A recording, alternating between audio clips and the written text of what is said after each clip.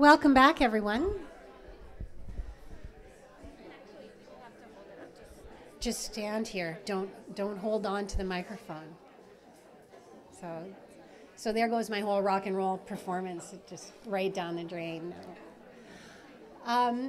I'm here, my name is Marie Lopez and I work for the Vancouver Parks Board, and I'm here to introduce the afternoon's 10 by 10 speakers. So again, we're going to be listening to a group of artists, organizers, professionals in community engaged practice. And then following that, we will have our witness reports and then open up the floor for a larger discussion with this group. And we hope to get you all out of here by about 4:15.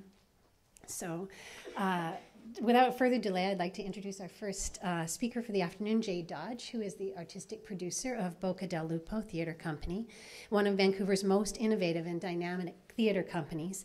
Boca specializes in experimental theatre productions and spectacular outdoor presentations, focusing on collaboration with international, national, and regional artists. Jay, I can't see you, but you're out there. Excellent.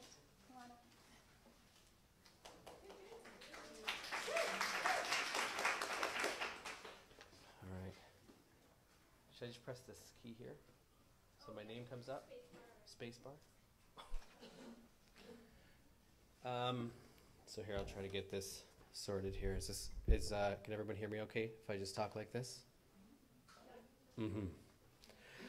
Okay, so I unfortunately didn't have the benefit of being here this morning and being able to know whether or not anything I'm saying is relevant to the speeches that happened earlier, or if I'm contradicting them or saying anything provocative or repeating something that somebody else said. But what I'm going to go through is sort of, I guess, my personal beliefs on how art and culture intersect with community, and then talk about one specific project that I feel we did a reasonably successful job of bringing them together. So first, my belief. It is my belief that art can be a powerful force in the creation of great communities when great art is created with the community.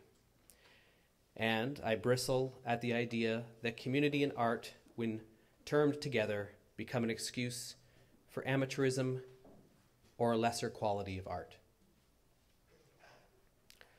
Not that I don't believe in a vibrant amateur community.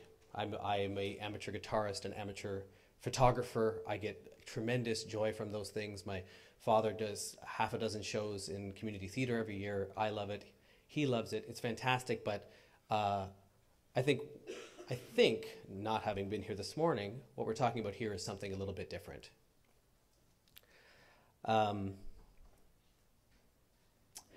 As a professional arts practitioner, I'm theoretically engaged in the definition of our contemporary culture through my work. And I think that part of my job is to engender community through my work, along with many other things that art is good at, of course.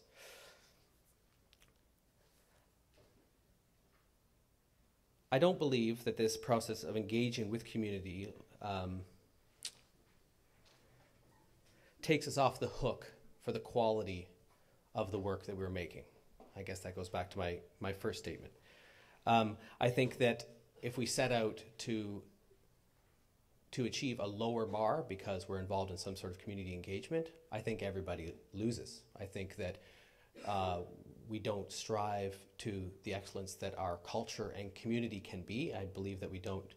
I think that people leave not with a better, stronger sense of community and of culture. I think it undermines that if we don't strive for excellence when this idea of art and culture and community intersect. There are many, many great examples, I think, of when it's very successful. I mean, I'm going to draw on my own experience. I'm a theater practitioner, so my examples are from the theater world, but we can look to organizations like the Leaky Heaven Circus. They create fantastic work with engaging with community members, everything from dogs to people with developmental disabilities to professional artists, and all without, in my opinion, undermining the excellence and the point of the art that they're making, which is a social commentary of sorts, as well as tremendously, entertaining. I think they're building community, they're creating great art all at the same time. There's other great examples, like looking at Marie here. I mean, I've seen a number of really interesting works at the Roundhouse recently. People like Theatre Replacement and Radix. I mean, they're doing fantastic work there that I think does both of those things. It engages the community, but it engages the community in the creation of great art, or at least attempting to create great art. Knowing that I'm not always successful, but I do try. And so here I'm going to just start a little slideshow here onto the piece that I'd like to talk about, a piece called La Marea. I'm going to hit this.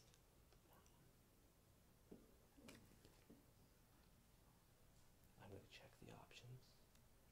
It's going slow. And I'm going to hit full screen.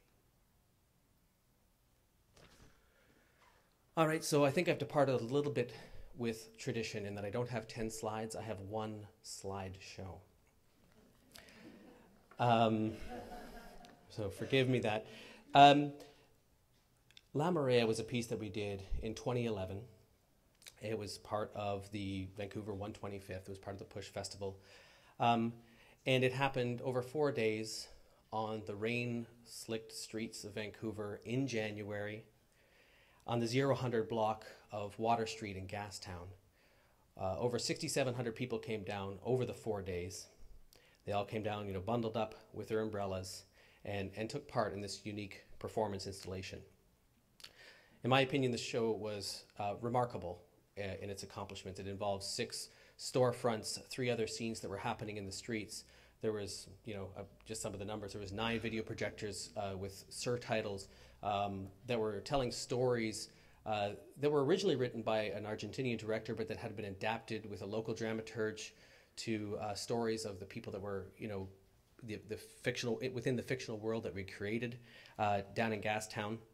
And every night it was akin to setting up and tearing down a medium-sized on-location movie set, shutting down traffic, cabling, hundreds of feet of cabling, setting up, lights, all these kinds of things. So, not to toot my own horn, but it was like it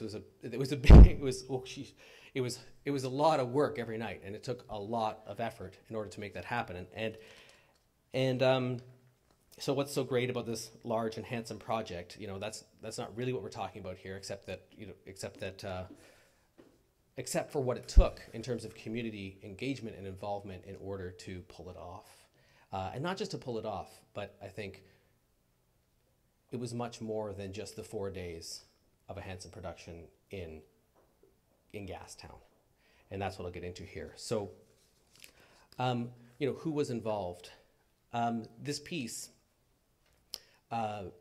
involved a whole host, I suppose, different communities. Communities are defined in so many different ways. But we worked with downtown Eastside residents. There was 10 downtown Eastside residents that were a part of creating and running the show. We worked with the Gastown Business Association. These were, Gastown storefronts that we run on the streets of Gastown. We worked with, 6 retail stores. We worked with SFU Woodwards. We worked with SFU School for the Contemporary Arts.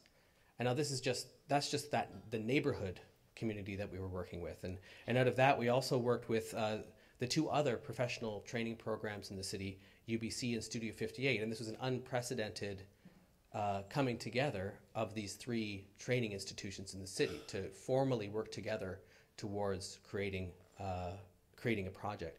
We worked with the Push Festival. We worked with the City of Vancouver. We worked with the Vancouver film industry. And we worked with professional artists from Argentina and Vancouver. So we brought together, from those groups, we brought together 60 people from disparate communities to work together to create something that at first glance was sort of a near impossible task, all towards the creation or the striving to create great art. And this is something I didn't perhaps make clear. I mean, these are, when I was looking at what we're talking about here today, and you look at community and you look at culture, and I know there's a lot of different definitions of what culture is and what community is. And just to be clear, from my perspective, or what I'm interested in, I suppose, is working together as a community or communities to create a collective contemporary culture, whatever that means. So, how did this sort of, what was the result, I suppose, of bringing all these communities together? What was extraordinary? What came of it, I suppose, was the next thing that came to mind that might be of interest. And what you're seeing behind you here, like I said, it's one slideshow. It's just an example, but this slideshow is put together from a simple query on Flickr. So of the 6,700 people that came down there, there are thousands and thousands of photographs that proliferated the social media world. Flickr is one site. There were many others. It sort of spiraled out. I think from the 6,700 people there was tens of thousands that experienced, sort of a transformation of perhaps a street, a part of their city that they had known in one way that would now be seen in a different light. And that's one example of it. Of course, there's, it's social media isn't everything, but it's easy to put up on a computer here on the screen. Of the 60 people that were involved, the 10 members of the Downtown East Side, the 30-odd students, the 20-odd professional artists from both Argentina and Vancouver, many of them still work together now in different capacities. Boca de Lupo in particular, of that group of 10 from the Downtown East Side, there's 2 of them that are part of our regular group that come together whenever we're creating work. One of the students that worked on that show is now an intern with us. Those are just some examples of, I think, tangible examples of how I define community, anyway. And now I think, and I touched on this before, and I'm not sure where I am in terms of my clock. 1 minute, perfect. That's great. But so I guess just to sum up, I mean, that's sort of a lot of, I guess, sort of facts and figures and some pictures, and it seems to have frozen up on this one, but it's a good one. Is that from that, I think there was a transformation that took place. Working together, bringing together these several communities, like it took us about 12 months to bring this all together towards those 4 days. And from that, there was a lasting legacy, but there was also sort of a transformation. There was people in the Downtown East Side, for instance, that would come thinking that it was a film set and say, oh, what's the film? Expecting that they would have to walk around, but instead they were invited in and saw this, were sort of embraced in this art making through, participating as a viewer in a situation where they used to be turned away. And then there's all the other people in the neighborhood. I mean, that's one example. All the other people in the neighborhood who came there, they see the streets now in a different way. The Gastown Business Association is, we met with them afterwards, and they're saying, well, yeah, maybe we can move away from the show and shine.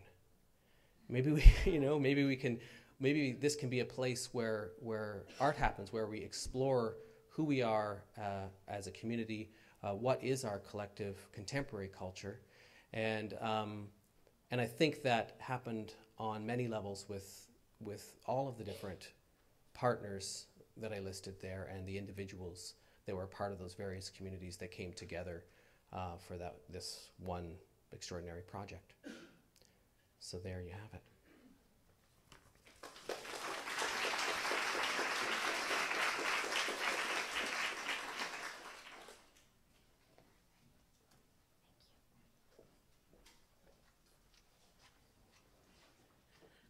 Our next speaker is Sabine Silverberg, who is a registered art therapist and expressive art therapist who has been working for the past decade on inner city community-based healthcare through the Dr. Peter Center.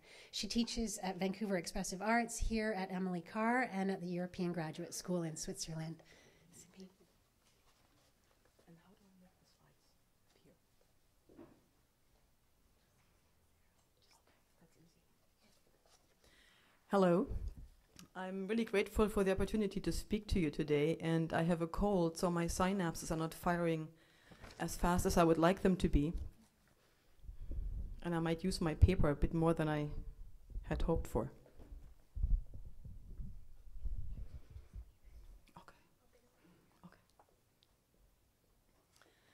What my title referred to is really the large element of the work that I'm involved with, which is uncertainty.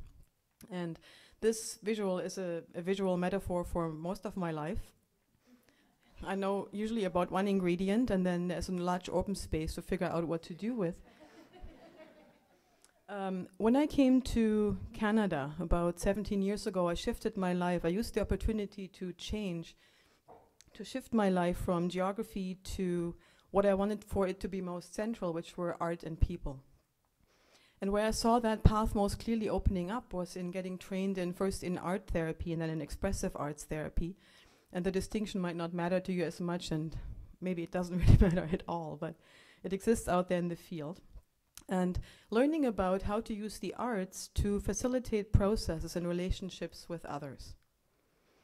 However, as I know, and as you know, every single encounter is different, and the shaping of the encounter will depend on all the ingredients in every relational opportunity. What that basically means is we have the arts and we have the relationship, and both are creative processes.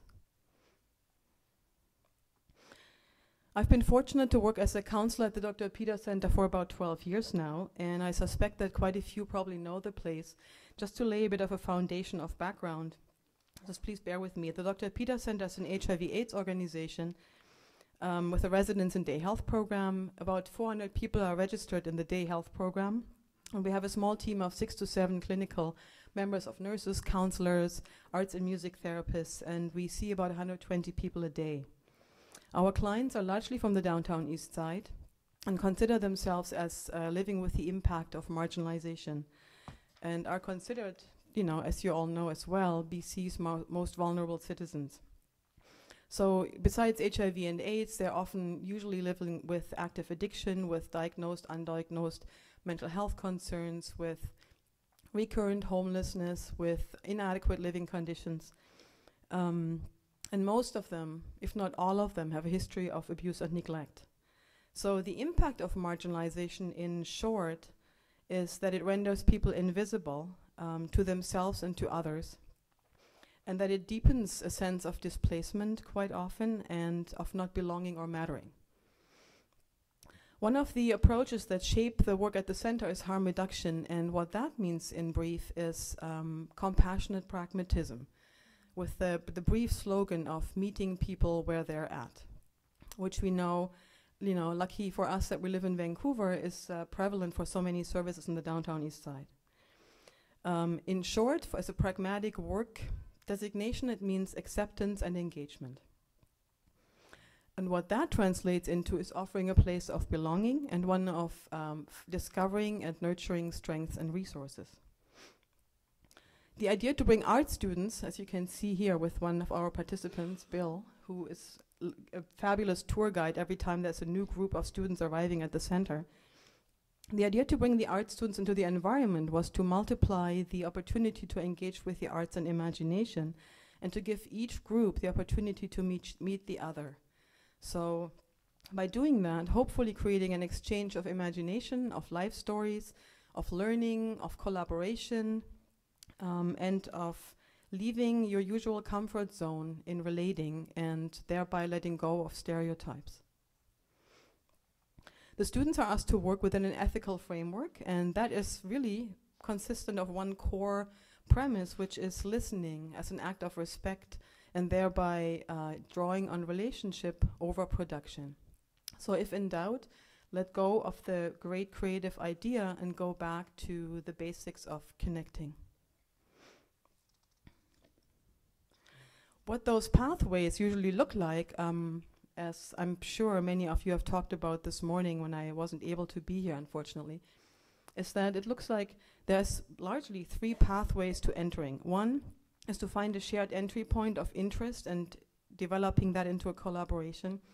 2 is to bring an art piece, a project or a modality for the student to bring to the center, something that they're enthusiastic about so that the spark might catch. and people who feel interested can join and find a path of collaboration from there. And 3, following a participant interest or a client interest into a project. And I'll give you some examples for those collaborations. This is one of the outcomes of one of those courses situated at the Dr. Peter Center. And just to clarify this, for a student to get a tattoo, that's not my usual expectation of a course outcome. But what happened is that 2 people recognized each other in the crowd, a student with tattoos and a client with tattoos, launched into a conversation, and he drew a rose for her, and which is one of his preferred tattoo drawings that he likes to engage with. He's often the community, within this therapeutic community, he's often the one who develops a shape for others to later get a tattoo of. So she was really quite enthused by the rose and came back on the last course day with a tattoo on her forearm. And he wasn't on site. He was actually at the time in the hospital. So I took a photo of her arm and the image, and when he returned to the center weeks later in quite a hopeless shape, I showed him the picture, and it made a huge difference for his outlook. It was like this brief moment of a sense of something mattered. Something I did, something I left within this connection made a difference to somebody. Another opportunity, Bahar brought in material to make baskets, and Bill really liked the idea and came up with his own repurposing of the basket into a bicycle helmet.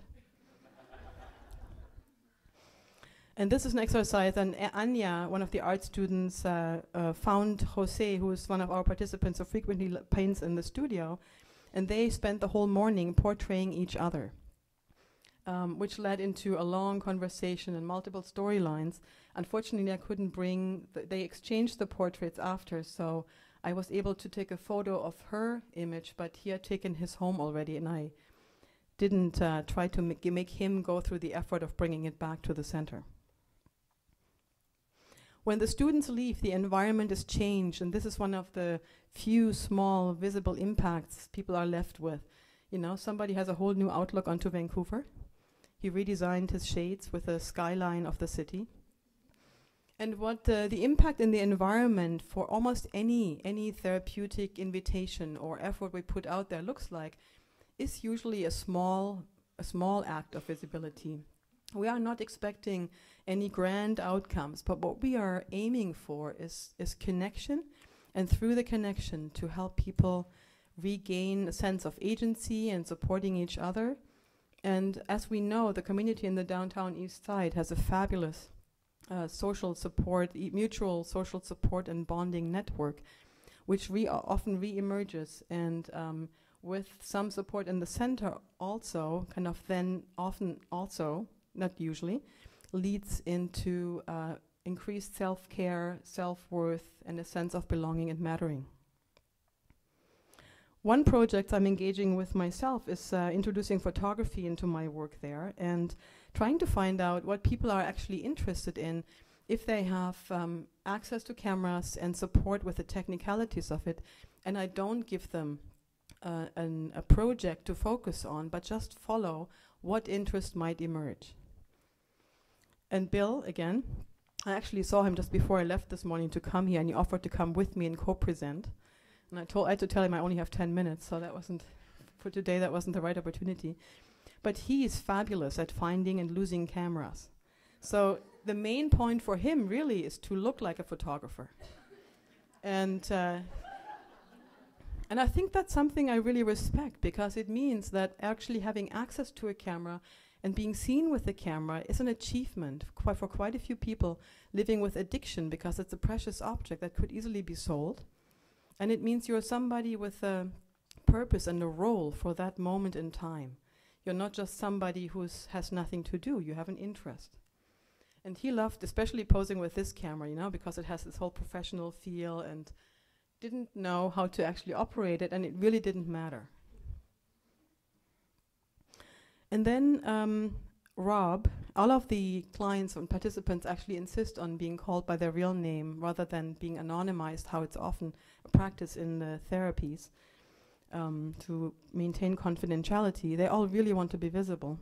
And so one of my observations has been that other than people don't always like to focus on what healthcare suggests is important. So it might not be HIV or addiction or mental health concerns or homeless that are important, but a longing for beauty, for finding light, for perceiving things in a different way, for learning how to look more closely and understanding their own aesthetic attractions. And in the end, always coming back to a sense of community and looking for a larger social body to present their work within. And the importance of identifying with geographically and socially with their network in the downtown east side.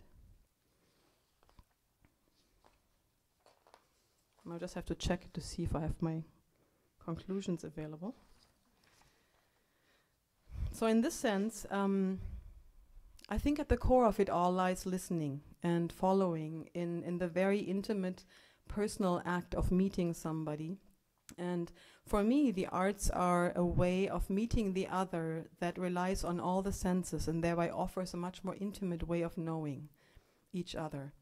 And in my experience, that leads to the wish to share, the wish to connect, the wish to spread out and build community. And hopefully, I hope that health contexts open an opportunity and an entryway into transcending itself. So, poetic nomad as a path of uncertainty, but with the arts. So we have really a lot to gain. Thank you.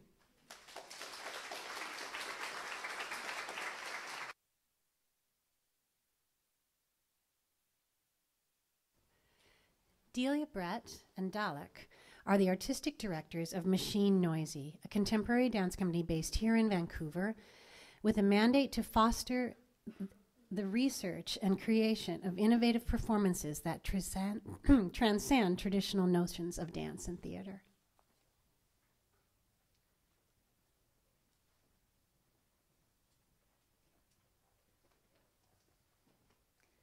I also have a cold, so. Yes, and it's Dalek. That's okay. Yeah, so this is it? All right. So we're a Vancouver-based contemporary dance company, and we were just talking that we realized we've been working together for 20 years in some capacity. We both have a background in theater, and we both have extensive training in contact improvisation. So it becomes the basis of our work. It's sort of the underlining status of our work. Yeah. I'm just going to move this down a little bit. So as a company, we're interested in pushing boundaries, and to do this, we look for different ways to approach dance. Sometimes it's working with artists and other disciplines, and for this project we're about to talk about, we actually wanted to work with non-professional performers, and so we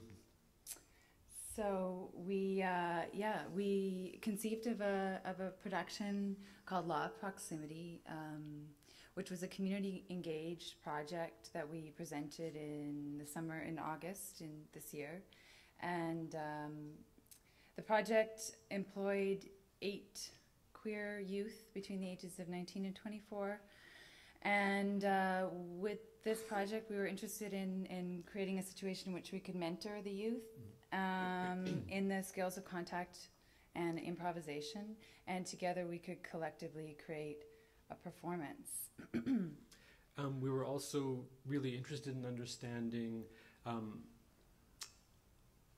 educating ourselves on the issue, the current issues for around identity and around queer issues, and we were also just really interested in challenging ourselves to work with non-professionals.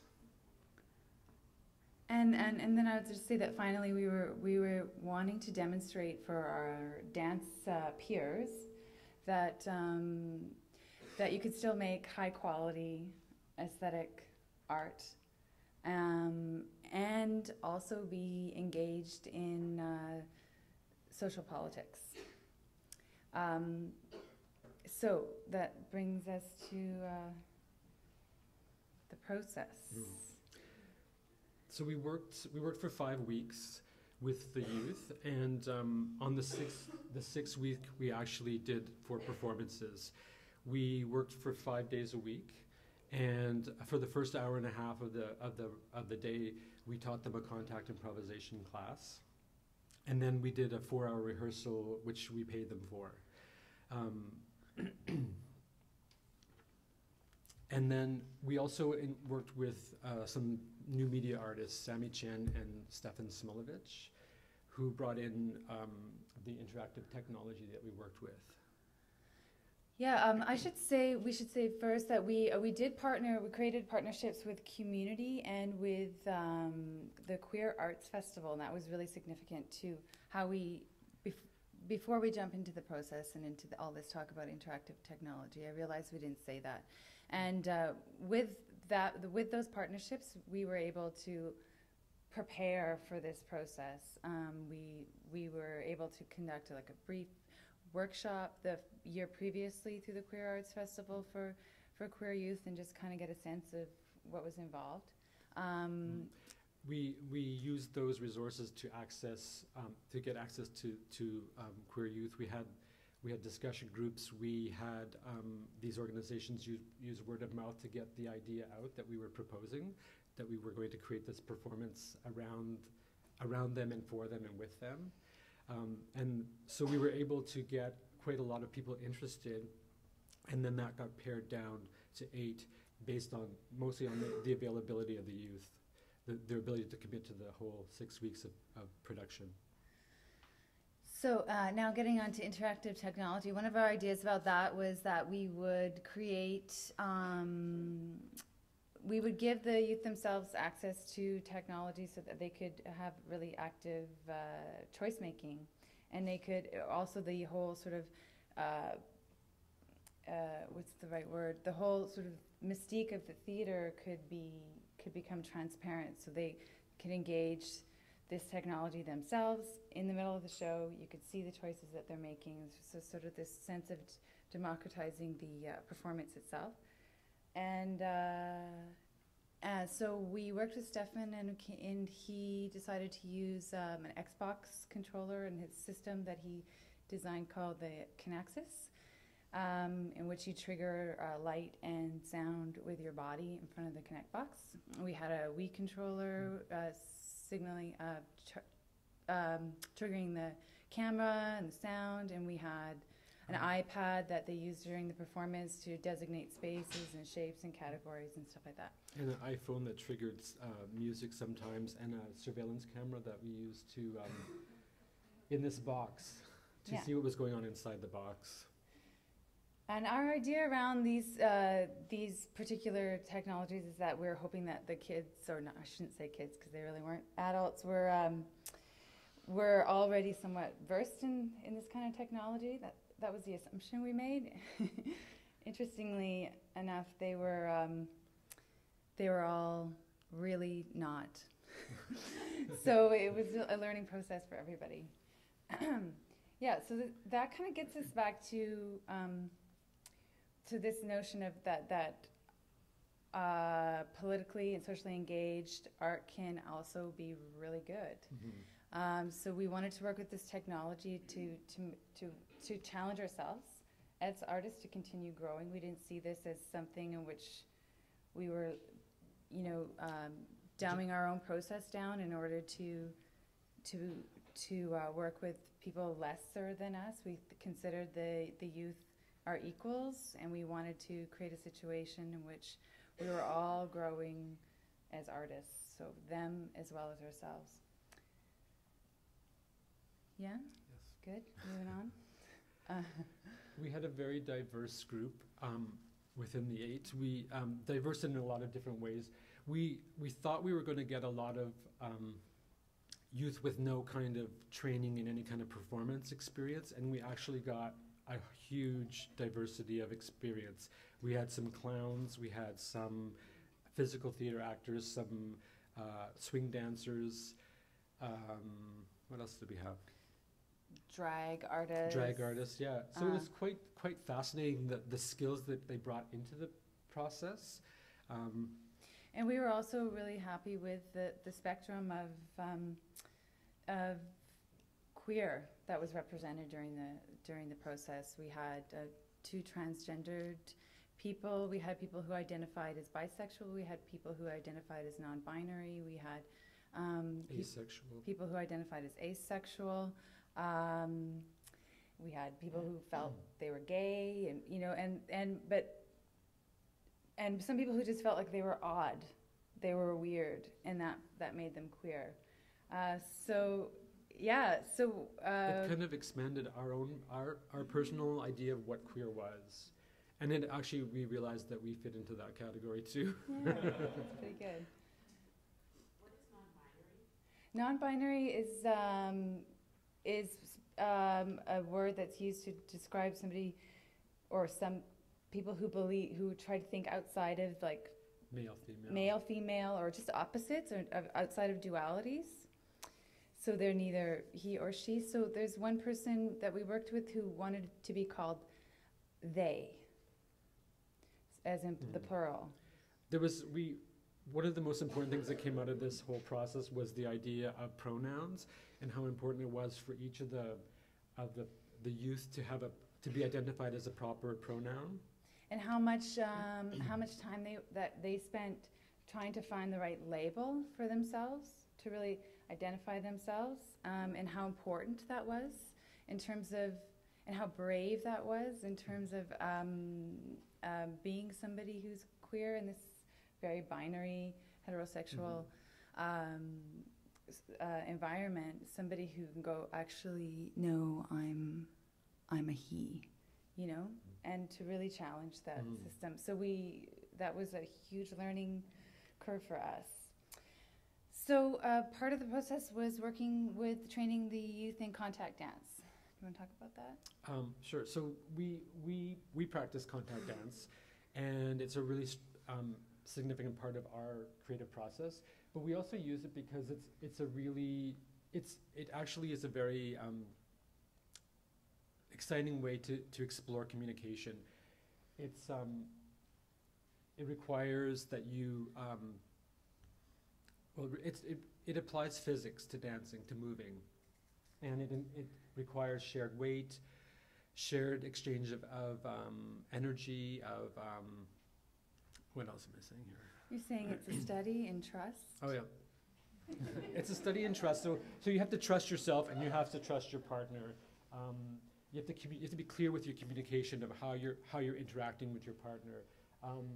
There's a lot of need for awareness of how you're coming, how much energy you're giving in, how you're receiving energy.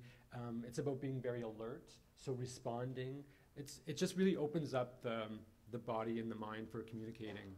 Yeah, and it develops a kind of an intimate connection between people. Finding intimacy in another way, that's not necessarily sexual, but is very at the same time very honest and very tangible. And it's very real. So that's not representational. It's what you see is what it is.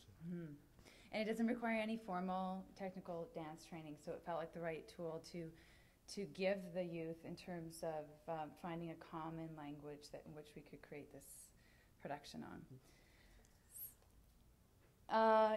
So we already used this word, and it was a big part of this experience for us. We spent like the first 2 weeks basically developing trust with the group. So creating ensemble, we worked a lot on skills to create, to choreograph with, to bring imagination, to bring their own personal skills into the rehearsal process. And it was always about giving them the opportunity to offer us things that they wanted to include into the process. And we also found that we had to trust ourselves in this process. We were kind of over our heads in many ways. We hadn't done a community engaged project before. We were working with people we weren't familiar with, people with different kinds of ways of operating, different political beliefs, and And we couldn't just make the same assumptions that we always make when we work with professional dancers. So we had to kind of dig deep into our own experiences and our own understanding of human beings and of communication, and find new ways and new methodologies with everybody. Which didn't always work. We, about 2 weeks into the process, we had a big conflict with the group, and it really came down to sort of their expectations about what they were going to get out of this process and what they wanted to put into it, and what we were actually doing with the process. We, in our opinion, in the way that we work and the way we think, it's kind of a friendly dictatorship. We make the decisions, and the dancers we work with provide the bodies to make the work. But that's a sort of understanding that we have as dancers in the dance world. And for this group, it was very different. A lot of them, they push against those ideas of hierarchy. And so we had to really negotiate with them around certain things, like we're making decisions for the whole group because we're on the outside and we can see the larger picture. And so we had to find ourselves being more transparent about why we were making decisions, and being a little bit more subtle about how we asked for things. Yeah, how we, like, why we had to explain ourselves a lot more than we normally would have to. So it was quite a learning experience for us as well. Mm-hmm. And then finally, what we came up with was a really exciting production in which we were able to just really highlight the individual uniqueness of every performer on the stage. We thought we were going to sort of delve into some deep and kind of lofty political issues that were relevant to queer youth at this time, but we kind of found that the most exciting and engaging and interesting thing about it was just them. Mm-hmm. So it was just putting them on the stage, putting all their beautiful, wild queerness on stage, and having them negotiate that performance energy, honesty mm-hmm. together. And we felt like basically we learned a lot from that experience, that it's humanity itself that's really the interesting thing that mm-hmm. about art making in general. And that's what we're interested in as artists, and it was very affirming on many levels.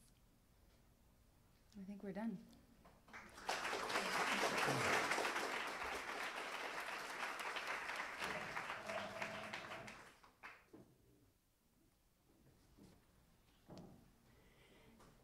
D.B. Boyko is a performer, vocalist, composer, and curator who has initiated and participated in many collaborative projects. She is a specialist in experimental vocalization and is known throughout Canada for her practice. And for the last 20 years, she has been the director-curator of new music at the Western Front, one of Canada's most preeminent artist-run centres. D.B., you know the job that you were going to give me? The job that you were going to give me, is that job done? I will find out. Okay. Howdy. Hopefully you were handed out a little package. So while I'm giving some basic introductions, you can take the time to open it up, and then you discover that you can't actually eat what's inside there.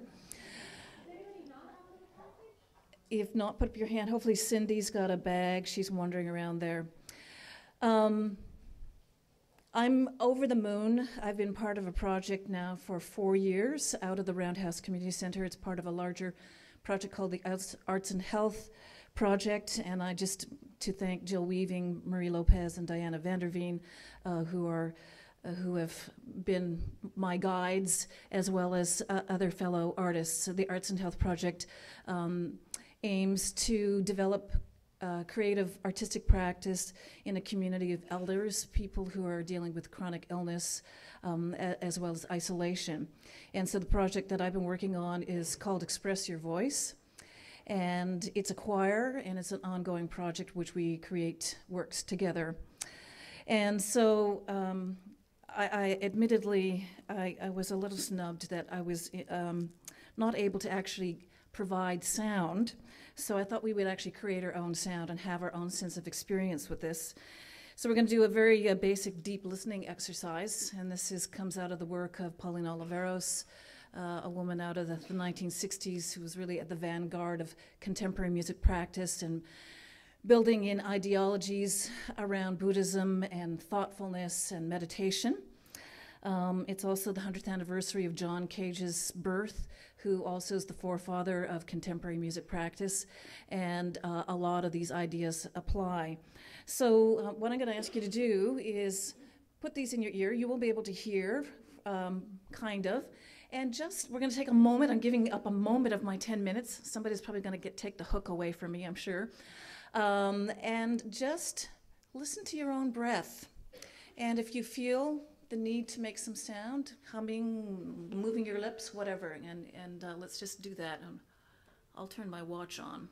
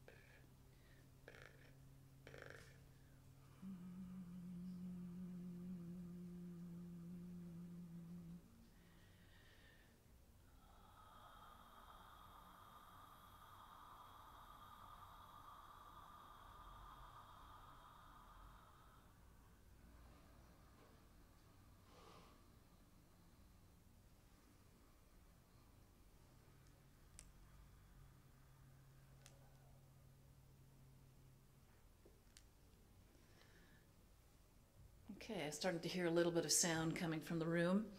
Hang on to these. They're good for a myriad of uses.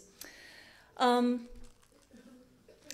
that's a deep listening practice, and really that's the basis of a lot of performative development. It's a way to connect with the breath, and the breath is the key aspect to making sound for vocalizing.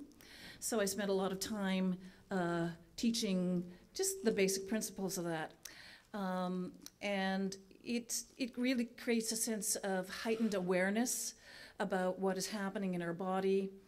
And it also is a great vehicle for doing things like creative visualization in order to kind of source personal stories. And so I do this on a weekly basis at the Roundhouse Community Center. It happens over about 8 months. And so I teach them principles like this. I work a lot with improvisation to get them to generate sound and create material for a project that happens annually at the Roundhouse called Seniors Week. And the other projects in the Arts and Health program include storytelling through theater, through puppetry.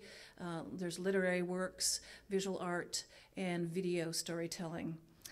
And of course, we specialize in the voice. So the other thing that I use this exercise for is really a step towards what they were talking about, is trust. And trust is really key to helping people engage in something that's new to them.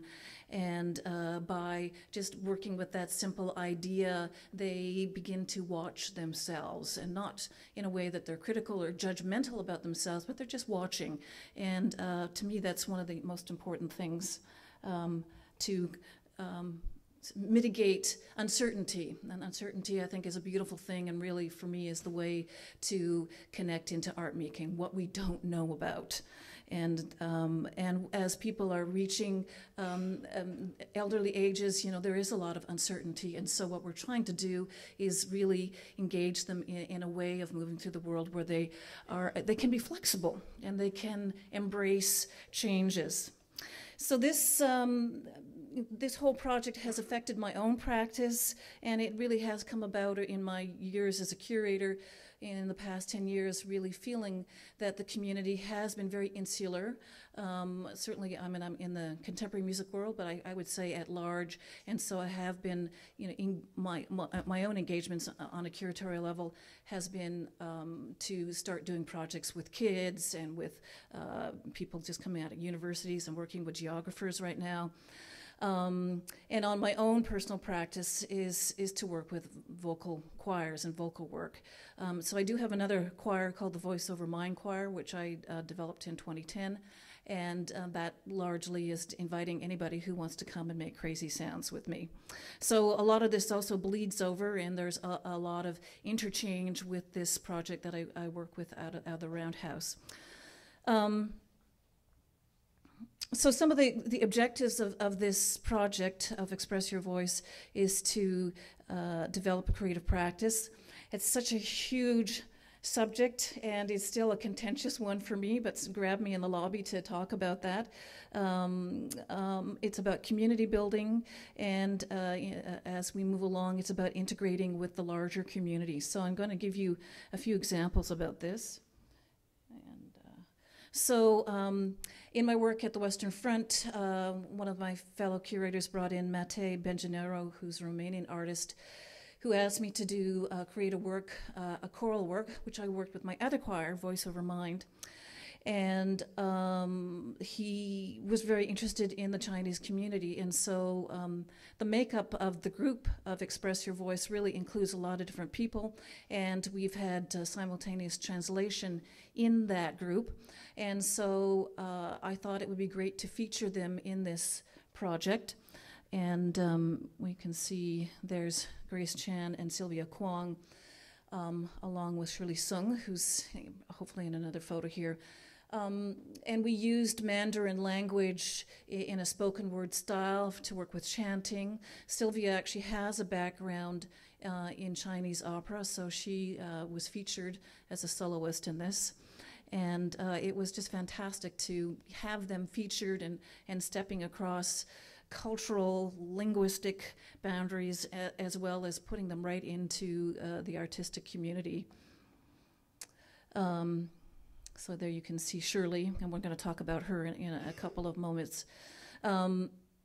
What has happened, the bonus of when we started this 4 years ago, we didn't realize that we were going to have to actually deal with translation in the class, and in the first year was a little bit rocky, but it ran smoothly enough. But what makes me begin to want to weep is that the sense of exchange that has happened within the group, and some of those who would barely speak a word of English now are communicating with one another, but they're actually really connected, and they're affectionate, and they get up and move across the room and hug one another. And there really is a sense of them helping one another. They're really eager to share their own sense of vulnerability, and they're telling of their stories and of their daily life. And they're really eager to help one another. We have an elderly man, Kurt Gersher, who's 88, who's very fragile. We all adore him, and he's not always completely clued into the picture, but when he comes back a week later, we know he's actually understood what's going on, and these people are helping him out. They're, sort of reiterating some of the exercises or explaining things to him. So let's see, what else do we have here? So there's Sylvia again. You can see how wonderfully enthusiastic and engaged that she is in that performance. Who's that? Right in behind me, Yvonne actually is a practicing actress in the community. So there's a real mix of that. And actually, this group has changed, keeps changing its enrollment But now I seem to have invited, or they've invited themselves. There are several writers and visual artists who are part of this group. So it's interesting to see how this dynamic will change the practice within the group, and that how they help one another. And it is a two-way gradient. There are no experts. Here's another project called Zunaqua Beneath the Forest Floor and Through the Underworld. And I did this through the Western Front, a 125 project. That's the VPL. And this was kind of a W.C. Fields project to go on the stage with children and animals. Well, we had 150 kids from high school bands. And Scott Good, who was the outgoing composer in residence, created a piece. We collaborated with William Wasden from Alert Bay. And gave us his expertise in the storytelling of this myth of a creature from the woods of Zunaqua. I brought William into the seniors class for a session, and they wouldn't let him go at the end of the class. He was singing them all sorts of traditional and contemporary songs, and they were really, really curious about his community, and about the contemporary Aboriginal community, particularly outside of the city.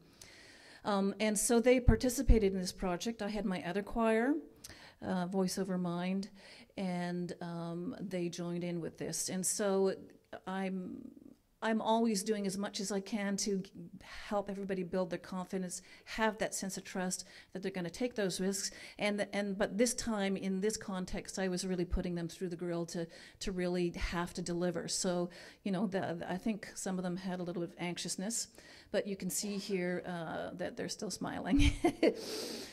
As part of the rehearsal. So here's some of these gals again, and these three have been with me for the past 6 years, and it's pretty remarkable. I adore them. So the last anecdotal story that I wanted to tell in here is a young fellow, gay fellow, Lewis, who came to me through the Western Front, and I asked him to join Voice Over Mind. And here we were in a rehearsal, and following the event at the VPL, I took my other choir, the Express Your Voice choir, out on a sound walk. So it has some similarities to what our listening was, except you're going outside. And it really is a really heightened sense of awareness. And that, with their sense of exhilaration of having participated in this, something happened. And this pressure valve released. And two things. Shirley talked about her sense of isolation, and so she had not opened her mouth to speak a word of English. And she talked about the fact that she was no longer at home washing dishes. She recognized that she was part of a community. And then she came up with this very poetic line about her experience of the sound walk, and she said, "When my foot touches the ground, I feel closer to God." And I was short of weeping in that moment, and we took that it became the material of a song for a piece that we performed in Seniors Week several months later. And then Lewis became part of the discussion, and we also have a downtown set who's part of this Express Your Voice choir, and some of them are not fully retired, and they're very active women and more acculturated and more aware of the artistic and cultural scene. And so yet another confessional happened that one of them said, she had run into Lewis after one of the rehearsals and had felt uncomfortable about his identity, wearing a woman's coat, and after having a conversation with him, realized how remarkable he was, and he is a remarkable young artist. And there was just an avalanche of discussion. And Marie Lopez had been telling me all the time, we're waiting for these conversations to happen. And I knew that I had hit the mother lode, and I had really nothing to do with it. It was just the accumulation of them learning to be flexible and to be open to new ideas. So just one personal note is that, several months before Occupy happened, I was having a conversation with a friend going, I feel like I have nothing to do here, and I feel paralyzed with what's happening in the entire world. And she reminded me that really what this work for me is about my own sense of political activism and working with people and allowing them to transform. And it's just a remarkable process, and I'm thrilled to be part of it. Thank you.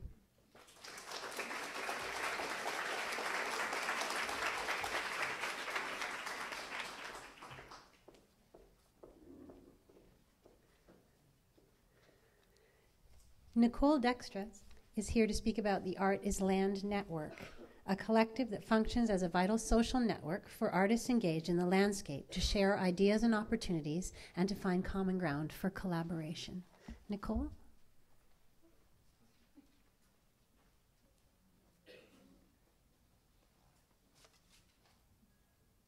Nope. Okay. Sorry. Let's see. Okay. Yeah, I think so. Hi, my name is Nicole Dextres, and I'm a member of the Art is Land Network, which is a Vancouver-based artist collective whose shared connection is the use of natural and repurposed materials to engage with the landscape. Our group acts as an artist think tank to share ideas and opportunities and to find common ground for collaboration and partnerships. Today, I'd like to talk to you about our first project, which was the Art and Land exhibition, which took place here on Granville Island in 2011. The project involved both culture and community on a variety of levels. We created 11 outdoor installations integrated into the landscape of Granville Island, with special attention given to making them accessible to the public. We partnered with local community centers, CMHC, Emily Carr, and the Fringe Festival. Once we decided to produce an exhibition, we looked at the various local sites and community partners and finally decided on the Vancouver Fringe Festival. During a meeting with CMHC here on Granville Island, we were told that the Fringe was looking to create a new facet to their festival, which was site-specific theater. Now, our site-specific art installations turned out to be a great fit for them. Some of our installations overlapped with Fringe performances, such as Shirley Weeb's piece, which consisted of 2 large concrete culverts donated by Ocean Cement here on the island. The images on the right are from the play situated on the Crane, which is that site, by Alley Theatre called Lost in Place. As most Fringe shows were in the evening, our installations helped animate the space during the day, which you can see from the images on the left, where the public spontaneously interacted with the art. Also below is Pierre Leichner's piece called Connected, which used colored sand to create a network of line between the trees in Ron Bassford Park, which is just over there. That also became part of the site for the tentative equinox play called Rove. The theme of our exhibition was the island as microcosm of our planet's ecosystem. And sorry, there is a mistake. It should say microcosm of our planet's ecosystem. This gave us a broad mandate, though, to interact with the site. For example, my piece was called Stream, and it represented the lost streams of False Creek and the fact that the island was once a sandbar abundant with sea life. This led, this idea of the island as being this place full of fish led the local First Nations adopting the saying, when the tide is out, the table is set. Also interpreting the history of Granville Island was Sharon Callis's piece called Dry Dock, relating to the long-standing tradition of boat building and repairing in the area. Sharon worked on site repairing her boat made of willow, alongside the modern boat hulls being scraped and painted at the marina.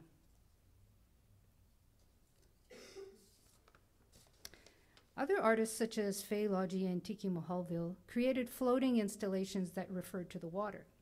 Circumnavigator was a mysterious watercraft nestled under the bridge, which invited curiosity and imaginary voyages. Faye's clam line, which appeared and disappeared around the perimeter of the island, alluded to both the tides and the local fishing industry. Tiki also had a small piece called Detritus. There were lily pads made from used plastic buoys and fishing paraphernalia. It lived up to its name by trapping floating debris in the water, which it turns out there's quite a bit of here on Granville Island. Some projects invited the public to engage directly with the works. So, for example, Robin Ripley's piece, they were funnel-shaped forms made from salal leaves. They encouraged the public to interact with them directly by filling the cups with their own gleanings. Approximately 50 diverse items were deposited, including shoelaces, flowers, paper clips, notes, coins, a baby soother, and a snail, just to name a few. Also, I included the picture of the bug, so it wasn't just people interacting, it was also the plant life and the insect life. Haruko Kano, her Ocean Flotilla really emphasized the community engagement as it invited the public to participate in various stages of her work. Her sculptural work included a boat shape with a figure inside, which also acted as a sundial because its shadow pointed to stones that were set in the grass that had text etched into them. Her site also included a drop box where people could write messages of hope, which were later included in hundreds of paper boats launched from the island. So these pictures down here are showing the boats being launched. This project also included a website where people could submit their messages and track the boats as they traveled around, which took this project from the local to the international.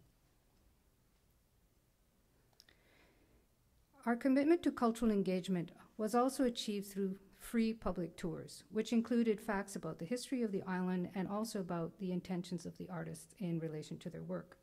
The Fringe Festival produced a full page in their program with a comprehensive site map of all the exhibits, basic information on each piece, plus a timetable for guided tours. The tour information was also promoted online through our website, the Emily Carr website, and of course the Fringe's website.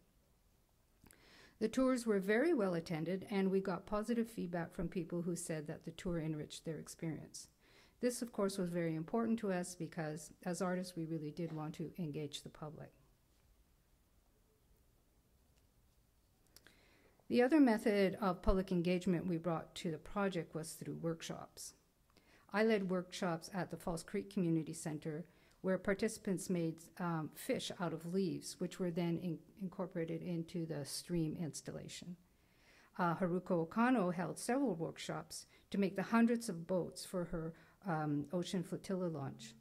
The boats were made with 100% chemical-free paper and waterproof with eco-friendly kakishibu. In addition to the Falls Creek Community Center, Haruko partnered with the Britannia and Roundhouse Community Centers, the Means of Production, Community Garden, the China Creek Housing Co-op to host her workshops. So there really was a broad range of people that we engaged in the process of just putting this exhibition together. Promotion. Well, we had no budget for promotion, so we used our group's artistic talent and our partners' resources to promote the exhibit. Our campaign to engage the community at large consisted in the creation of a map, which was produced by the Fringe, on-site signage, web promotion, workshops, press releases, logo design, and invitations. Granville Island lent us some of their posts, which enabled us to have a sign at each site, to which we added bright yellow flags to increase their visibility. As an example, you can see Robin's piece, Samara, which is right beside the picture of the yellow flag there. A pair of wings covered in maple seeds hanging from one of the, well, very few maple trees here on the island. It happened to be located in the busy surround of vendors, and so you can see how the signage was particularly important for pieces such as this. Our intention was to give the public many different ways to discover and interact with the art. The first way was through total serendipity, where island visitors would just stumble across an installation and then maybe read the brief description there and then pick up a map and maybe investigate some of the other ones. The other option was for festival goers to use the guide in the program as a self-guided tour. Or from there, they could also just sign up for actual guided tours led by the artists. The Fringe estimates that about 1,500 people attended the exhibit. Funding. The seeds of our project could not have grown without the support of our many funders. Financial support came from the Granville Island Cultural Society, the Vancouver Parks Board, and the Community Arts Council of Vancouver. In addition, we created our own fundraising campaign where individuals and companies could donate directly towards our project. We also had a variety of in-kind support such as Ocean Cement, the False Creek Community Center, Granville Island, and the Fringe Festival. Support also came from Emily Carr, which hosted a new institute of classes focusing on art and nature called the Second Nature Lab. They also ran an event called Hot House, which we participated in.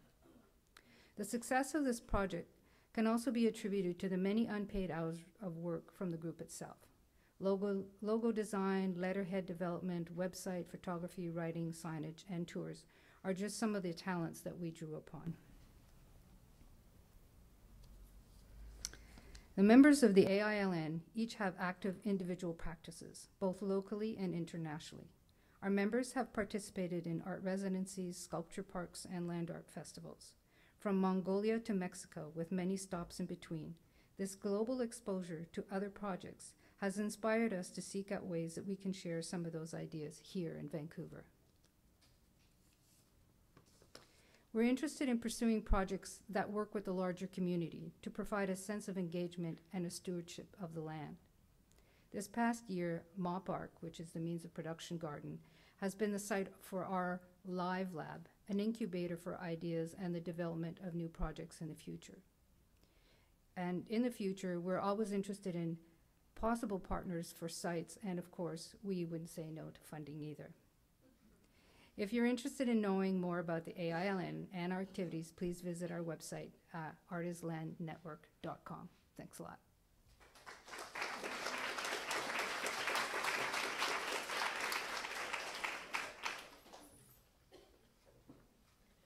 Our last 10 by 10 speaker for today is Ivy Fong. Ivy is the business liaison for the DVBIA's 16,000 members, and she is the voice of Downtown Vancouver on Twitter and Facebook.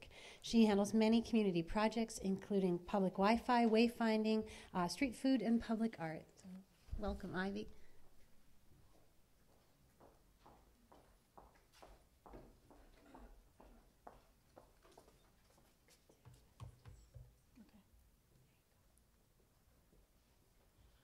Ooh. Okay.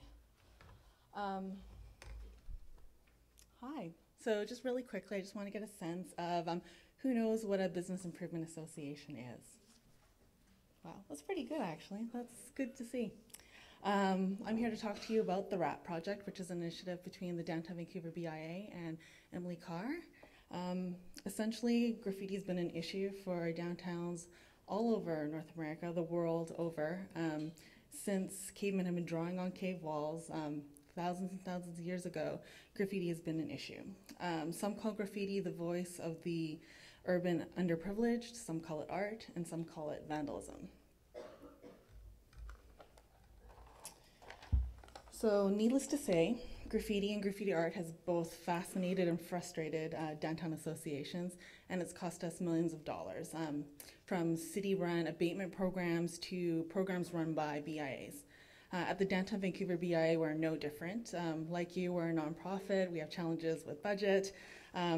We have a downtown ambassador program. What they do is they report the graffiti to the city, and sometimes the city has an anti-graffiti unit that can deal with these issues, and sometimes it's cut from the budget. So either way, unaddressed graffiti often leads to more graffiti, which leads to vandalism, which leads to decay. Granville Street in downtown Vancouver over the years is a great case in point. Granville has seen its heyday as a great white way back in the days of neon. Since then, decay, dirt, crime, a bad reputation, even some porn shops. Over the last 30 years, graffiti has played a big part of this blight. In 2006, we began construction for the Canada Line, in part for the Olympics. And while the construction was in place, there was a bit of a light at the end of the tunnel. The city had invested $21 million in the redesign of the street, and this was finally our chance to get Granville Street right, to make it what we want it to be. I had the unique opportunity to have that as part of my bucket. We only have 7 people in our organization. BIAs tend to have very small staffs, and while we have a lot of members that we represent, we only have 7 people, and I happen to have Granville Street fall in my lap. So day in, day out, I would visit the businesses and let them yell at me, which was great fun. But in that, we also had opportunities to hear what people wanted to see on the street. So one of the things that we did is we struck a membership committee, which allowed people to provide input on the design of the street. So it was designed, it was to include clean lines, a blue-gray monochrome palette, and we saw during the Olympics that Granville Street was really wildly popular. It's what we call center ice. It was fun, it was busy, we had a ton of buskers. If you remember as well, during that time, we also sponsored Lunar Festival for the first time, and they installed lanterns on the 700 block of Granville Street. The city had just established that area as plaza space where organizations could host festivals, and we were just kind of feeling out how that might look. What you might not know is while they installed these white neon tubes throughout the entire street, on the 700 block, it was a little bit different. The sidewalks were wider, the street sides were wider, and then the neon tubes were twice as big.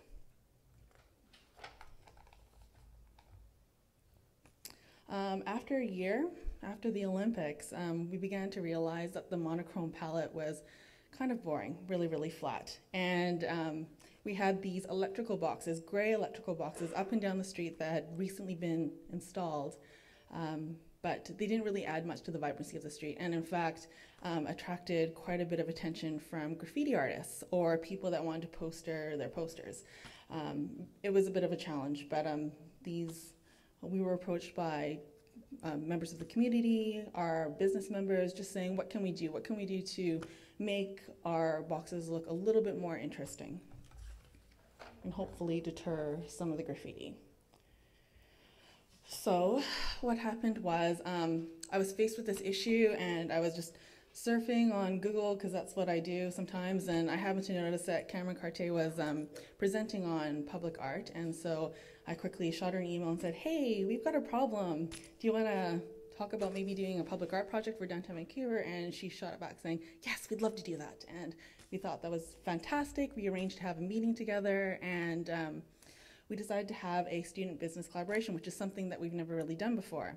What we did is we offered the opportunity for students and graduate students to submit designs for the different boxes. And our primary purposes were to celebrate the creativity of our students, to provide an opportunity for these newly trained artists to be exhibited, to help Emily Carr sort of establish a foothold in our area, which we wanted to emphasize further, highlight the character of each city block along Granville Street, help deter graffiti and postering, and most of all, add color to our gray and blue street. So what we did was we organized walking tours with the students where we take them in small groups and we talk about the different nature of each block. Like if you're familiar in Granville Street downtown, pretty much from the 700 block, it's different. The south side is more entertainment-based, whereas the north side is more financial. So we basically went through the challenges that happen in each block, the traffic flow, the different businesses, the kind of objectives that they were trying to achieve in each block, and the students were to design something that reflected their passion, their flavor, and also the local flavor of that specific area.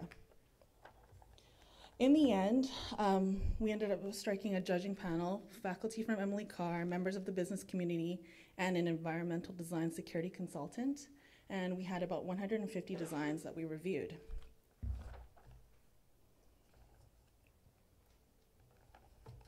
The results, beautiful, just stunning. We were so pleased with what came out of it. For example, if you can see right there, that's the one that's right in front of H&M, I believe. So it's a block that tends to have a lot of clothing, and if you can't tell, it's a closet. And then down there, that's the box that was in front of Tom Lee Music, and that's speakers, but what you can't tell is actually a whale on it. It was called Whale Sounds 2, and it was sort of a tribute to music. So all of them very interesting, very beautiful.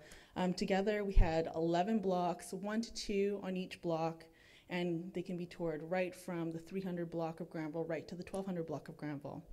On each of these boxes is a QR code that can be scanned. And with that, they could find out more information about the program, more information about the artist, and it also enabled us to provide some metrics so we could tell when people were taking the tour, which boxes they were hitting, which ones were more popular. Something valuable, I think, in doing these kinds of projects. Here's a picture of the students and Susan. To launch the project, we had a media event at Tom Lee Music. It was so rewarding to see how excited the students were. Some invited their grandparents and their parents. They felt like they had arrived. It was pretty amazing and it felt great to be a part of that. They would see a real tangible location where their art would be exhibited.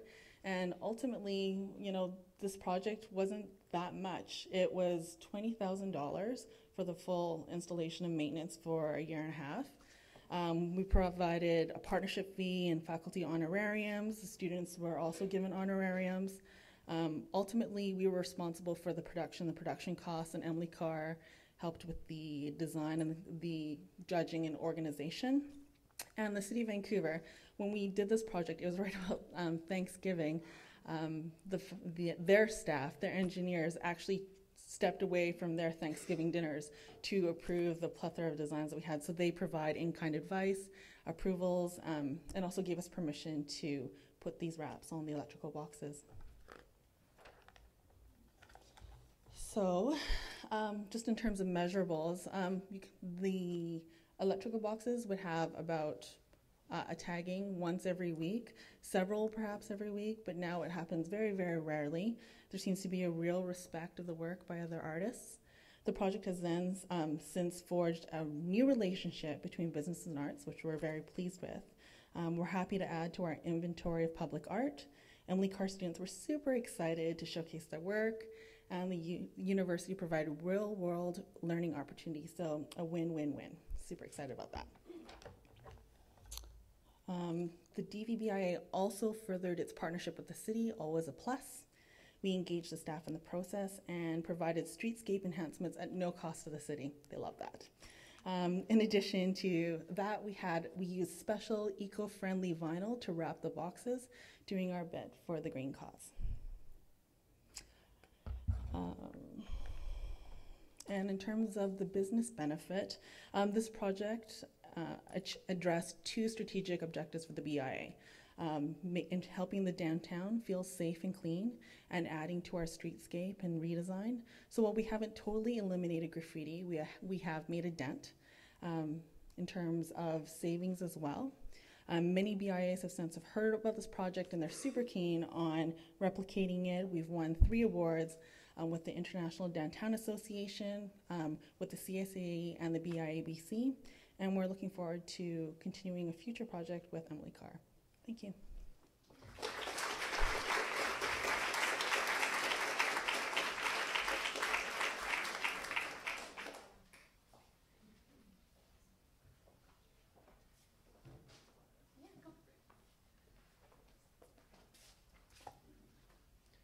Thanks. My name is David Pay, and I'm here to introduce the witnesses who will take information and their own observations from each of the breakout sessions and relate them back to you.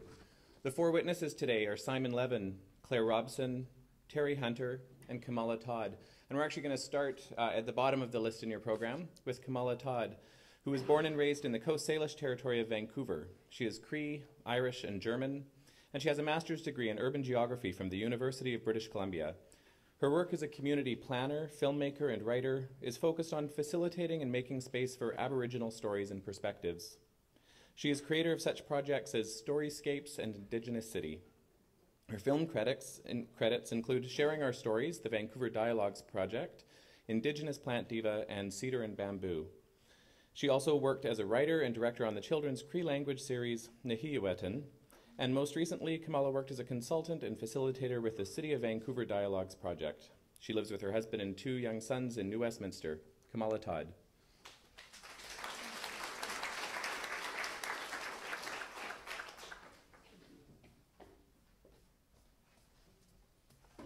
Thank you. So I don't have the 10 slide limit, so I can just take all the time I need, right? There's so much to reflect upon, and I know that I'm supposed to reflect upon the breakout session, and I will, But the previous presentation just gave me so much to respond to that I'd like to take that opportunity in my kind of overall reflections on the day, if I could. I happened to do my master's thesis on the redevelopment of Granville Street, actually, the area that you're referring to.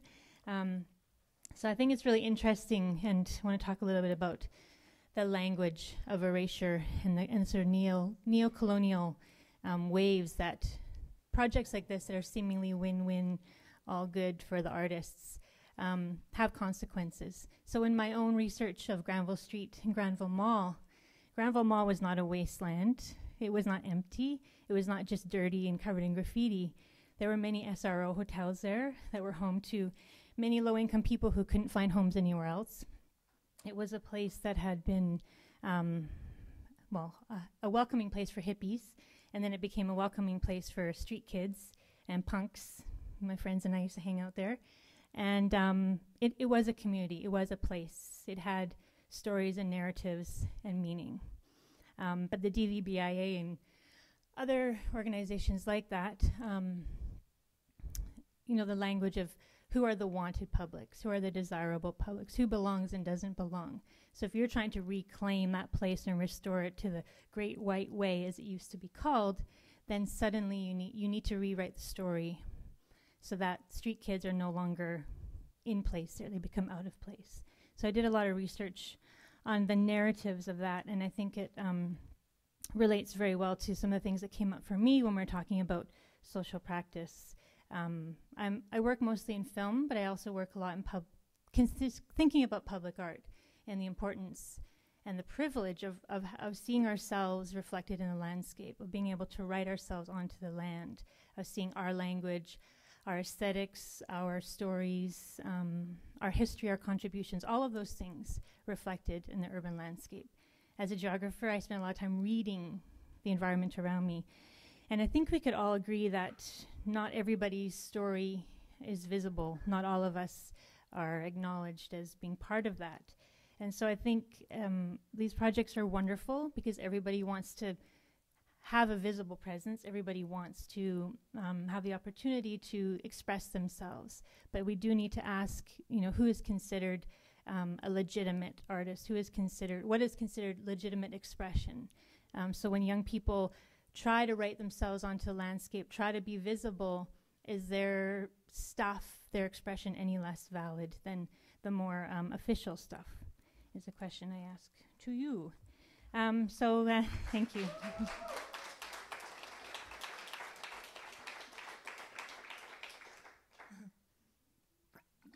I'm not trying to poo-poo what you did. I just because of all the research and the work that I did there, I see a lot of this kind of it's the same thing we see in the downtown east side, right? The whole reclaiming of that wasteland, that kind of language. In our workshop, it was a wonderful discussion in our breakout session. A lot of the things that people were looking at in terms of supporting artists to do this kind of work was, the usual frustrations around resources and access and the amount of time people have to spend on the administrative work and the burnout that happens and all of those things that I think we're all very familiar with. They're just, the reality is they affect people's work, they affect the projects that we can and can't do. So those things came up a lot in our discussion about supporting this kind of work. There's also a lot of discussion about, instead of always focusing on money and finances and grants, is what are other ways that we can support each other? So the whole idea of mentorships and, also getting support through access and space, people sharing their expertise, people helping you connect to those networks that you wouldn't otherwise have access to. So other ways of supporting and creating that work other than just funding. The whole issue of one really important and poignant question that was asked was, yes, it's important to support artists to do this community engagement kind of work, but the first question is, why should community support artists to do that in the first place? So not assuming that's just a given that you can just go in and do that work. So that raised questions around how do you connect with community? How do you make them see that the work that you want to do as part of that community or as an artist who has some kind of connection to that community, that work can actually help them and revitalize the area, or whatever the various objectives of that community are. And that raised questions around, should you be from within that community? Is it okay for artists from other places to come in and do that kind of work? But definitely not taking it for granted that an artist can just go in and say, I want to do this. And then the other really interesting idea was raised around the language of that. The language of, well, we're going to help you, or we're going to fix your neighborhood, or, we want to revitalize, or whatever. And some of the power imbalances that can come out of that kind of language. And so that raised all kinds of wonderful discussion around engagement and working together and that kind of stuff. So not that I can actually represent everything that was talked about. There were many different examples, and if people want me to share some of those examples, I can. I know for myself what came up again a lot of was about place and voice, and again, who has a voice, who is considered a legitimate artist, and how much are artists coming in and maybe taking people's stories as content for their project, as opposed to working with community. Lots of time it is completely, people are working together and shaping the project together, but let's be honest, there is a history of coming in and kind of mining people's stories and cultures and that kind of thing. I like that it was also raised, the whole idea of there are diverse communities. So when we say engaging with the community, well, who is that community? There are many communities, and the work is the onus is on us who go in there to try and create these projects to really identify and work with all of the various groups, as well as we can. And if there is resistance from within a community, it's usually because of some of the history, maybe some uncertainty or mistrust people might have. And that's why working with people to shape the project idea is always much more successful than coming in with an already predetermined project. Does anybody from the group want to make sure that I don't omit certain things, or that I highlight things that I haven't highlighted? I have my own agenda, so kind of scribbling all my own comments. Or does anybody who wasn't in that group interested in some examples?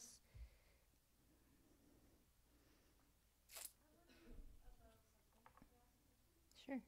There's time.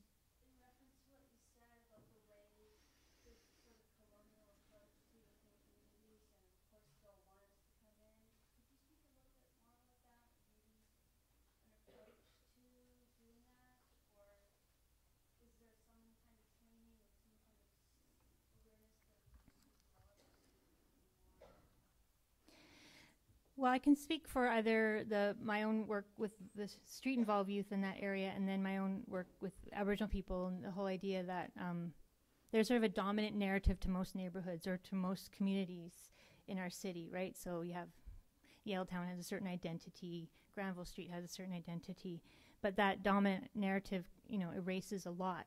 So my whole approach through that Storyscapes project was, okay, so Gastown is seen as the history, the birthplace of Vancouver, but where are the Coast Salish people in that story? So we did what we could with a small project timeline to try and gather some of those stories and work with people to share their stories of that area and their understanding of that area and their relationship with it. With the street involved youth, I didn't feel comfortable going out and interviewing people, but what I did, they had a really cool zine at the time. I remember what it's called. From downtown, I forget the name at the moment. So they had a really cool zine that was based out of the downtown south area, and it was full of their narratives of their place and how they felt about Vancouver. Nothing you would ever really encounter in your everyday experience of that place, but those voices were there. So I think a lot of it is, again, not this idea that the marginalized people can become your content, but that you recognize the legitimacy of their voices and you find ways to support everybody to try and express their place and even their dissatisfaction with what's going on in their community, and that the dominant narrative doesn't reflect their place there. And so just one last point, and I'm happy to talk more about it after, but in terms of the Aboriginal community, I mean, in all of our work in the city, you can't disconnect. We're all part of the land, and we should be very aware where we are on the land and develop those connections and help all of us develop those connections, because I think when you're in the city, people forget that we're on an ecosystem, that we're on land, that we're on Indigenous land. And so the more we connect to those stories and connect and build relationships with the people of this place and the land, then all of our practice will hopefully be rich with those stories, so that the erasures and the kind of invisibility will no longer be as blatant as it currently is. And I'll stop there. Thanks.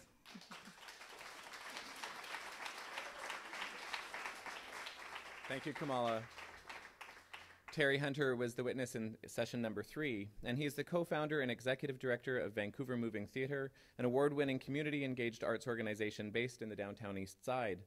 Recipient of the City of Vancouver Mayor's Award for Community Art and the British Columbia Community Achievement Award for his work with and for the residents of the downtown East Side, Terry is also the artistic producer of the groundbreaking and flagship Downtown East Side Heart of the City Festival.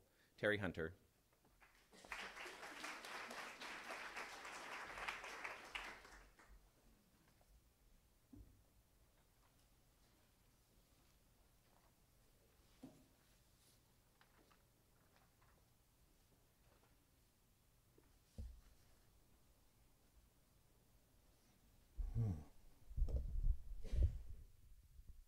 There we go.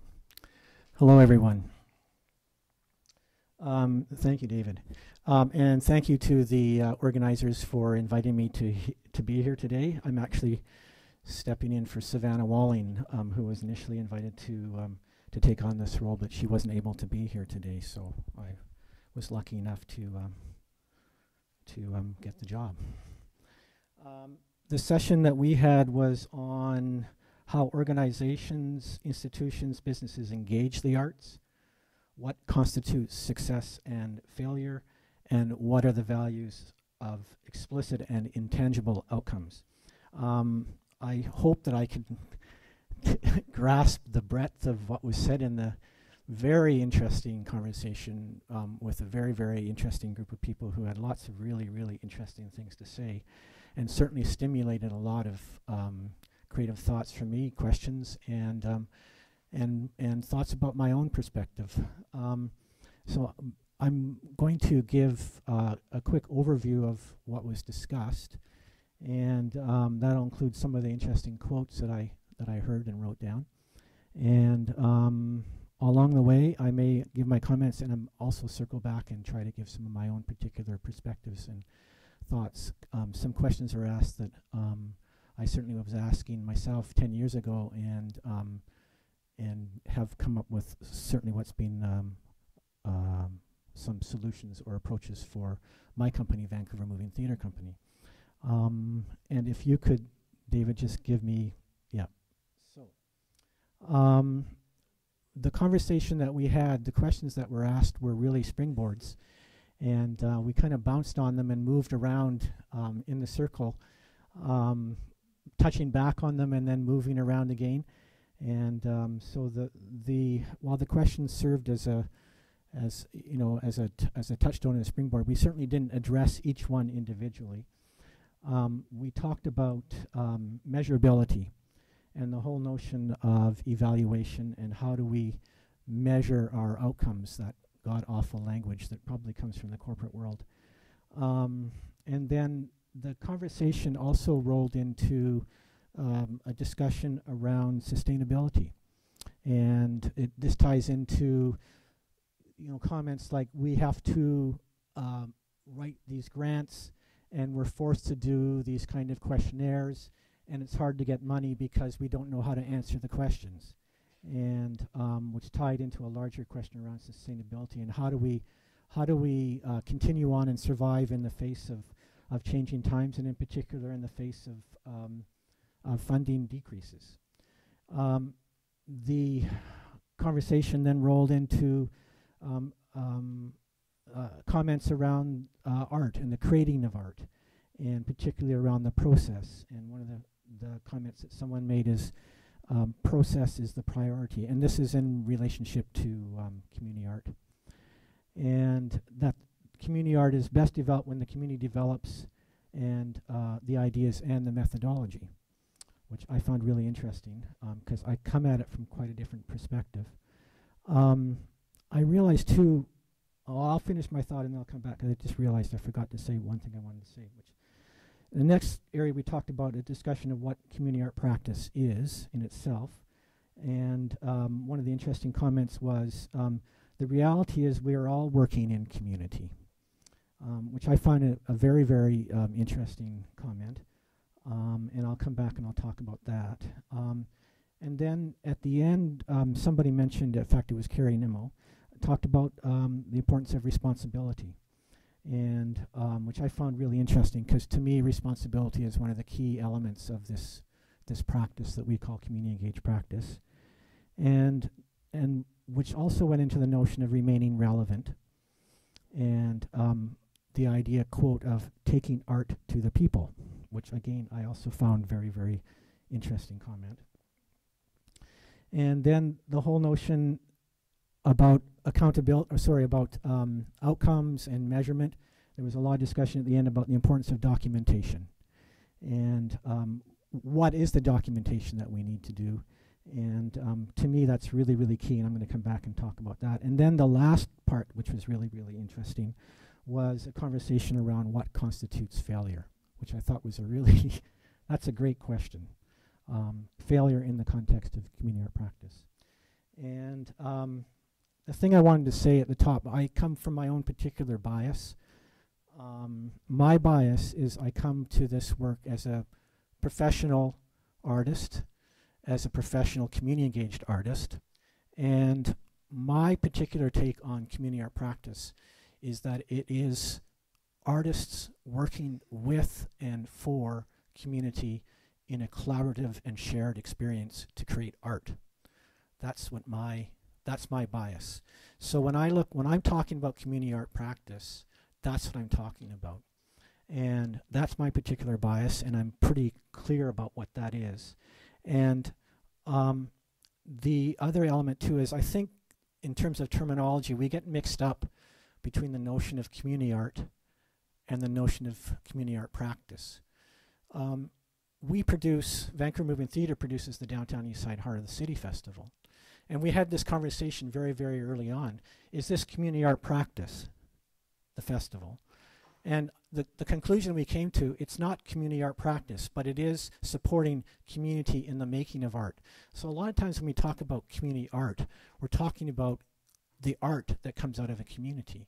That might be people going and taking a class, that might be an art program, it might be all kinds of things. But it's very distinct from the notion of community art practice, which is artists working with and for community to create art that gives voice to that particular community, but also supports the art of the artist. Those are two very, very different things. And I think that in our conversations, we often mix those two things up.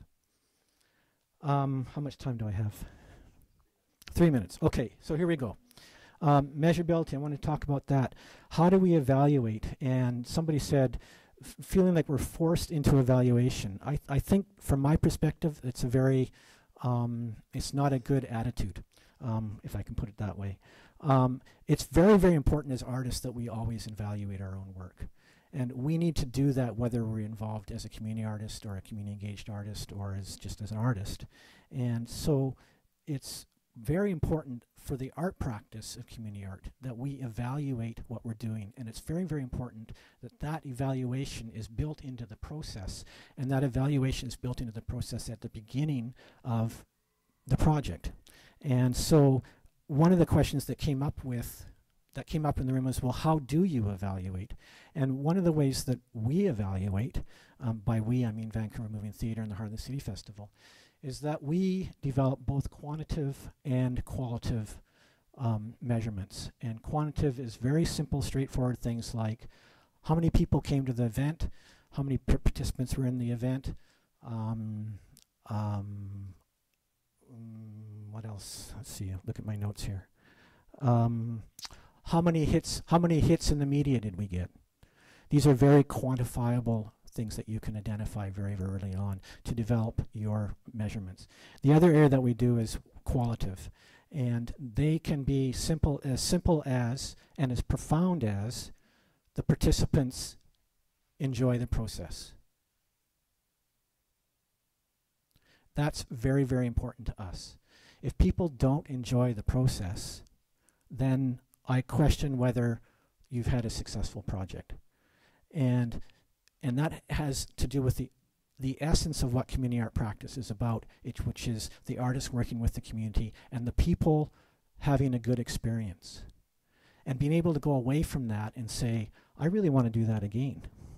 Oh boy, I really got 1 minute left. So anyways, we called this indicators of success. And we actually got it from Jill Weaving. Jill Weaving has been a rock for us. She provided us with this foundation, and it's been really, really helpful for us in the early years. Sustainability. There was conversations around sustainability, and I want to, for me, the essence of community art practice is artists engaging with community and developing that relationship and developing the sustainability of that relationship. That's crucial, and that has been crucial, I think, to the success of something like the Heart of the City Festival, because we've been able to develop relationships with over 40 organizations within the downtown east side. And those relationships are very, very, very, very important to us, and we do a lot of work to develop that sustainability. And the key thing about art is that despite the fact that there's going to be cutbacks, and despite the fact that we're going to go through hard times, we can develop the flexibility and the adaptability to be able to work with community so that the art that comes out of the community is always flowing. Human beings are, by their very nature, have the impulse to create art. It's going to be there. It's been there since the time immemorial, and it'll be there if the BC Arts Council ever goes away. We will continue to make art. So our role as artists is to keep supporting that and keep developing that. And my role as an artist is not only to support my own practice, but also to work with the community to develop their practice. And I'm not going to get through nearly all of this stuff, but I do want to go back to that notion of responsibility, because to me that is really, really key. One of the key elements for myself of artistic practice is the responsibility to work with the community from the beginning, through the process, to the end. And that includes evaluation. What did the community, how did the community respond? I heard somebody the other day say, we went into community and we took their stories. And this was a gentleman that was very, very interested in community art practice, but I thought, boy, there's a step that he's missing here. You don't go into a community and take stories. You go into a community and you work with them in the supporting of them, of telling their own stories. And that's a huge responsibility. It's also a huge responsibility to maintain your own integrity as an artist and to find that meeting place between your art and the voice of the community so that that shared collaborative experience is a positive one for not only you as an artist, but for the community itself. And I'll end there. Thank you.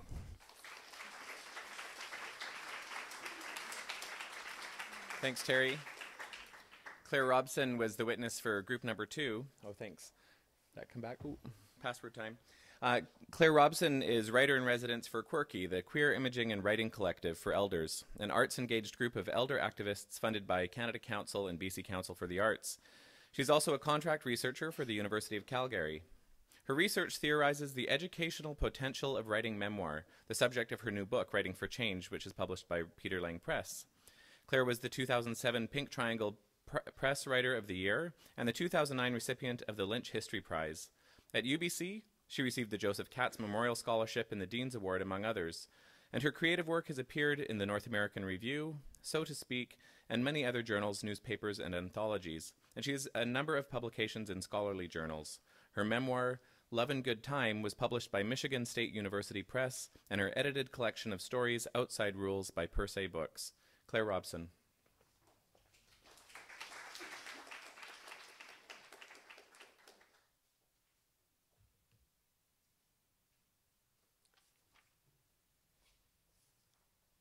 Thank you. So I'm a memoirist and a fiction writer, so take everything I say with a grain of salt, please. Also, I pay attention as a writer to strange things like sayings, imagery, and just sort of the weird little peripheral sidebars that come up in the conversations, so watch out for that. We did have a question, but it boiled down really to 3 words, and they were audience, participation, and engagement. And we had a navigating image or phrase, I think, that emerged through our discussion, and it was a sort of reversal of if we build it, they will come. We were rather asking, if we build it, will they come? The image that became a sort of reference point for the dialogue was the purple alley from Barbara and Susan's presentation. This was referred to quite again and again. It was kind of a touchstone. And people framed this really as a safe place to take risks and as an ignored urban space that was ready to be transformed.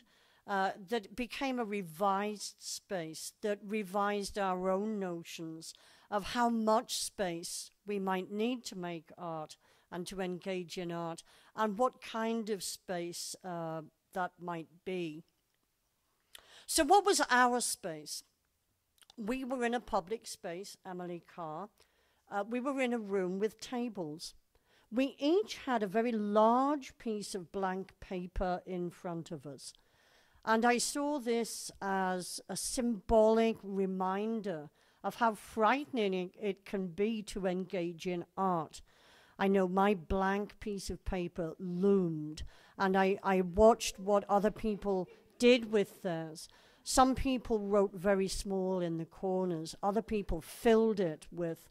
Some people did not engage at all with their large piece of paper. We all had working vocal cords, and we could all speak English, and that may seem a minor point, but of course it's not. Some of us wrote, and some of us spoke, and some of us did not. Art requires constraints and structure. We talked about this quite a lot, and Marie Lopez was very helpful in providing us with some constraints for our conversation. We were to turn off our cell phones, and we were not to discuss the contested nature of funding. Nobody's cell phone went off, but we completely ignored the second constraint. And in fact, from the get-go, we began to talk about funding, but because Marie had told us not to, and because we were artists, we did it in a very subversive, tangential way. Behind all our conversations, I felt lurked the forbidden topic of funding and management and its contrast with art. So over lunch, I pulled out these contrasts. On the one hand, there is professionalism, policy, management, accountability, funding, bureaucracy. This is separated into departments that do not communicate with each other. As Judy said, and here's a snatch of dialogue, welcome to the nightmare. This bureaucracy is large, unwieldy, and monolithic, and it quantifies engagement through counting. On the other hand, we have art. Art occurs in a small, intimate space. The body becomes the instrument. Art is nimble. Art is creative, playful, childish. It kicks out received wisdom, and it kicks against the departments that are created by bureaucrats. It's passionate, it's educational, it's energetic, and it's engaging. So throughout our conversations, we played for a while with these dichotomies. We talked about evidence of engagement, for example. Do you count the number of people who come to an art show? Or do you try somehow to assess their relationship with the art, with the quality of their engagement? We talked about freedom, about boundary crossing, and about structure on the other hand. We talked about the notion of, the outworn notion we felt of the artist as individual, lost soul wandering in the wilderness, and art as collaboration, art as social activism. We talked about being active and about being passive. We talked about process rather than product. We talked for a while about the, some of us thought, false dichotomy between, on the one hand, the artist who is dangerous, disturbing, and unpredictable, and on the other hand, the fact that art can be safe, it can be healing, it can be sweet, it can be innocent. It can even, as I think our last witness pointed out, a sign of gentrification, something to be suspected.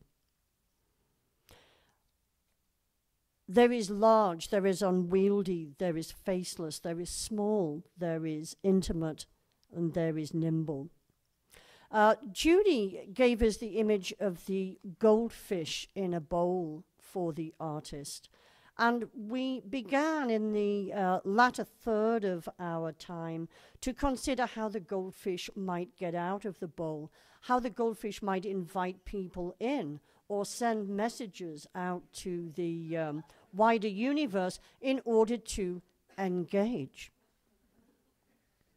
And we talked about how the gap might be bridged. Mark talked about some of the people he worked with as a musician in Richmond who came up to him passionate to make music, but feeling somewhere that art was out there or perhaps in there in the bowl. He said the way they talked to me about wanting to make music made me feel like they wanted to engage in pornography. There was an element of the illicit, of the passionately dreamed of, but barely understood. And one of my favorite take-home points was when Marie responded to Mark by saying that what we need to do then is to crack open the everyday life of art.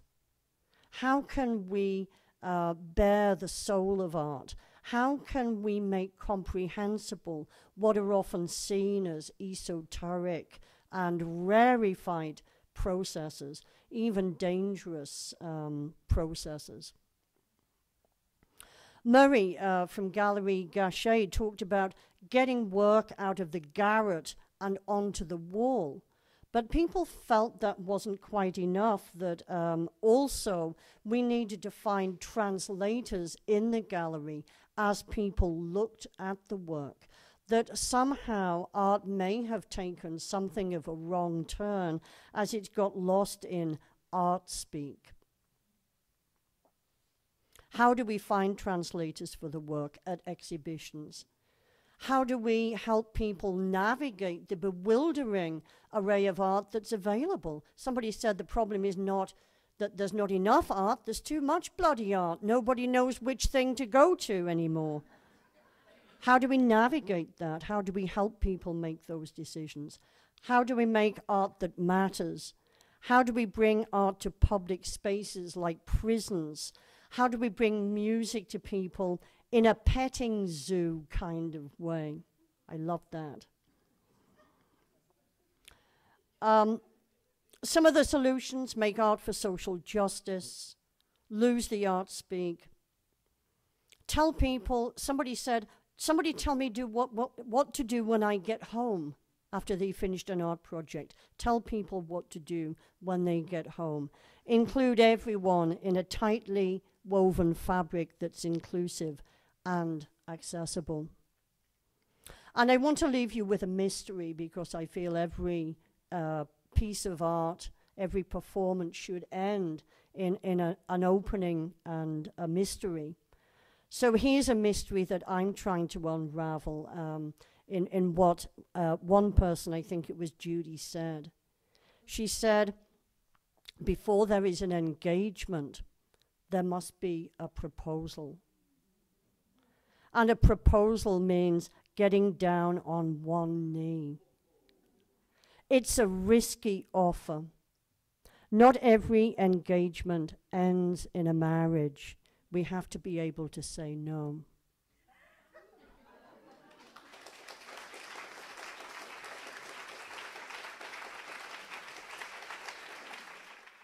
Thank you, Claire.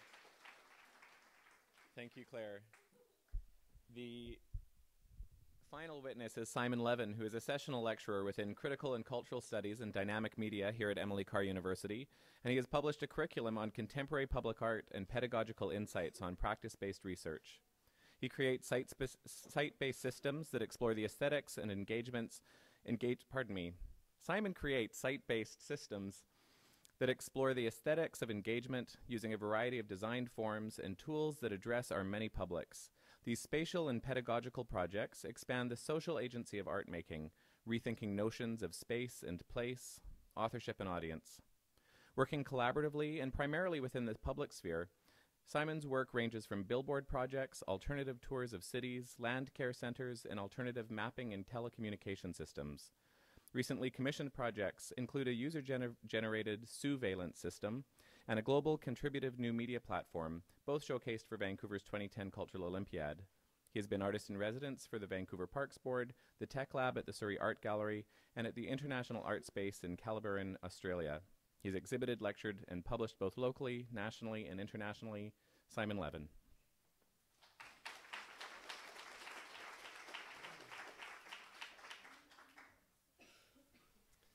Thank you, David. Thank you for everyone who's here. That's a really tough act to follow, Claire.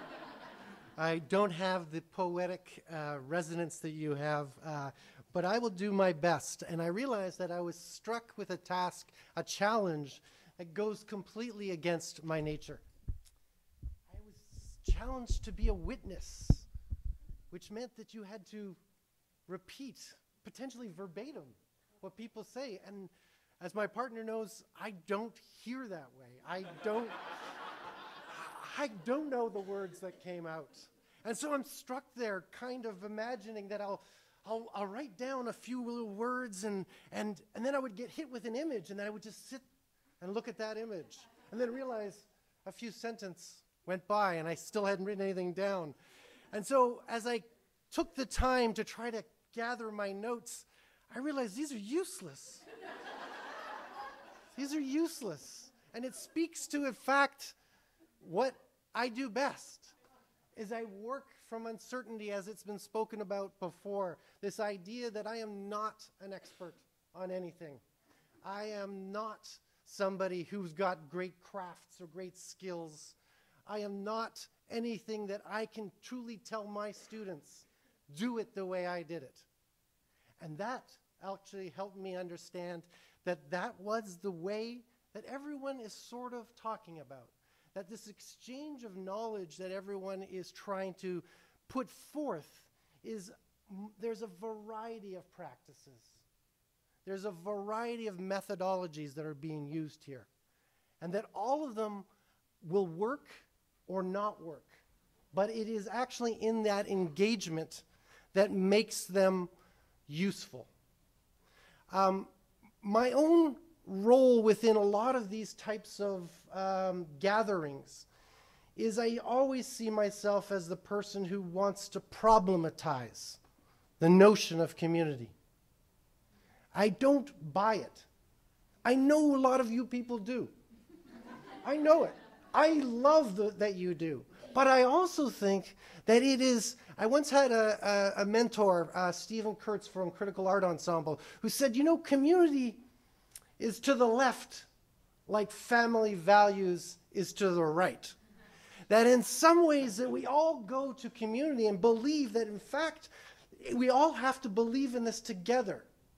And ultimately there's these moments where dissent and conflict don't always connect. And so that's how I come to this. I come to this as an educator who is always interested in those ruptures, those dissonances, because I feel that is where they can grow. And to pull from the session also spoke to me in certain ways, and they're images that I grappled at.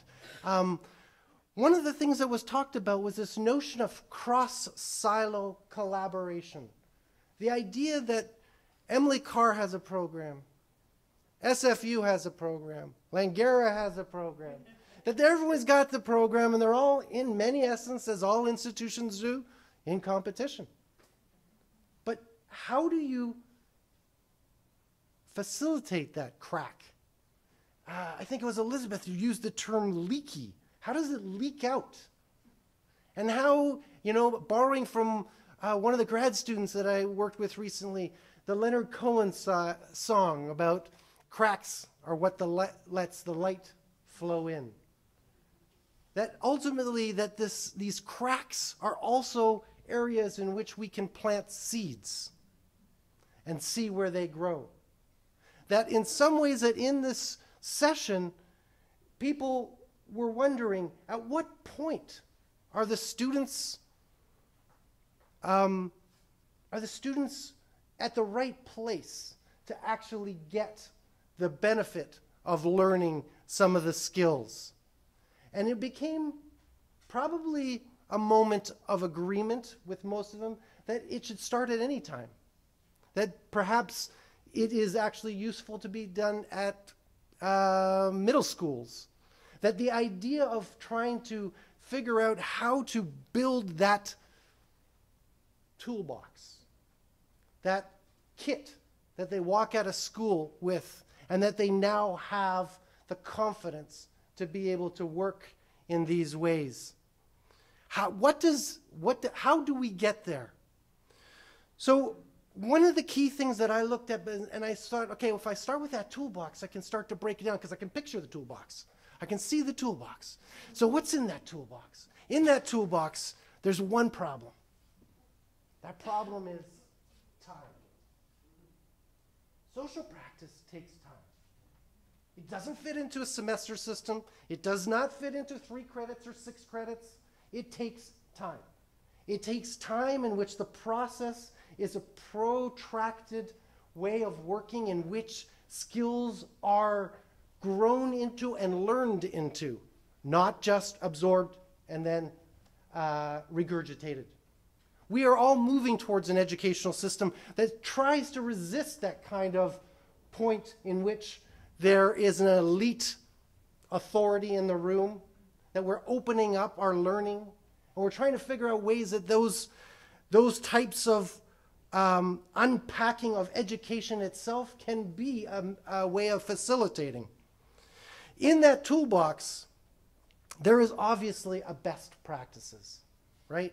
How do we demonstrate best practices? And I think in some ways what we have today is an example of different practices. Some people will look at those and say, you know what, that one was definitely a best practice. Other people will look at it, certain projects, and go, I don't get it. How are they allowed to do that? That's ridiculous. There was no community involvement at all. I don't know. Those are the types of things that we need to understand as what is our criteria for best practices. As Terry said just before me, he's very clear on what a best practice is, and that is what guides his work. If a student can find that best practice that fits with their project, then they have a guiding force, a guiding path. Also, this notion that it has to be socially sustainable. I think it was Susan Stewart who brought up this point, that the social sustainability is part of understanding that they're not going to get it in one course. They're not going to get it in one way of working, that it has to be something that in the act of engaging with the practice, other things start to be attracted to it, that it actually supports the actual community of practitioners.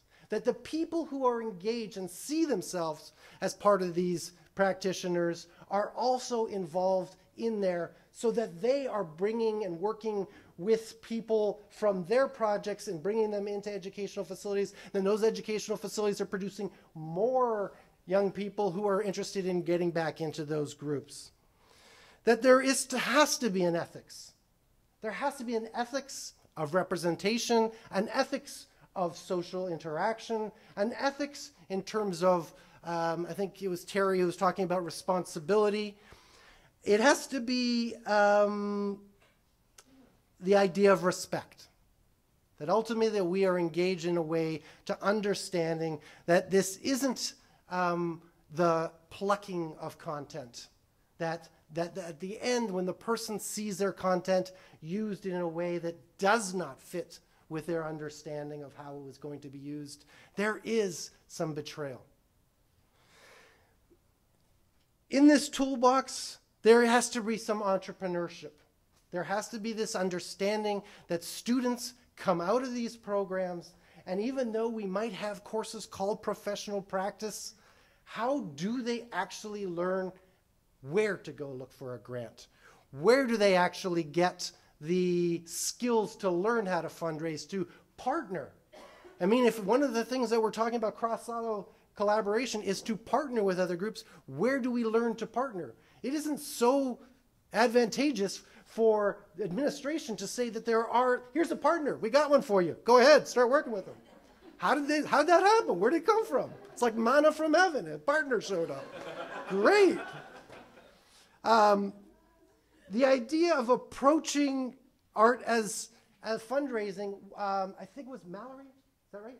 Mallory talked about David's workshop, where there's the idea that in understanding that when you're trying to get fundraising, that you are actually helping them, the people you're approaching, that the two are going have a mandate to give.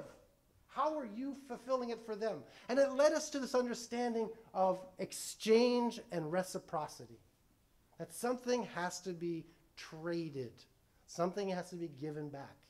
And how can that be defined?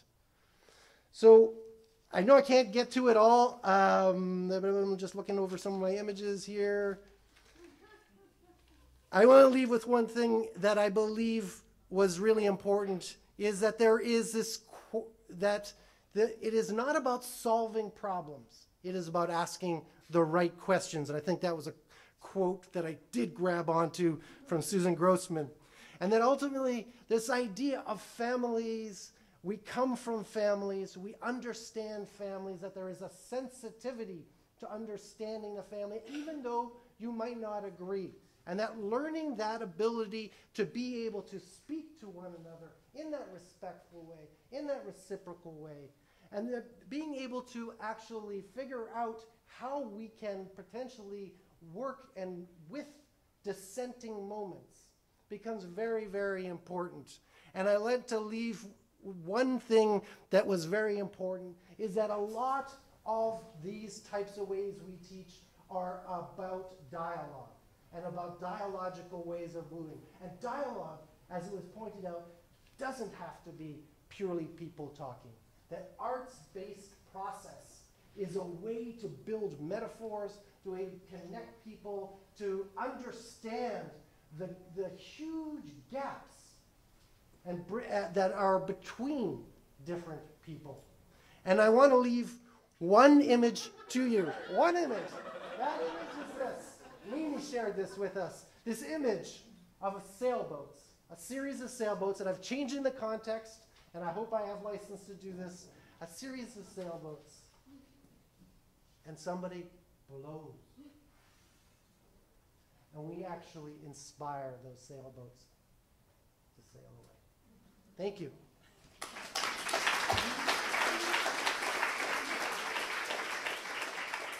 Thank you, Simon. And I'd like to thank all four witnesses, Simon Levin, Claire Robson, Terry Hunter, and Kamala Todd. We're moving to the open discussion now, and so I invite Jill Weaving and Marie Lopez to lead us in the discussion.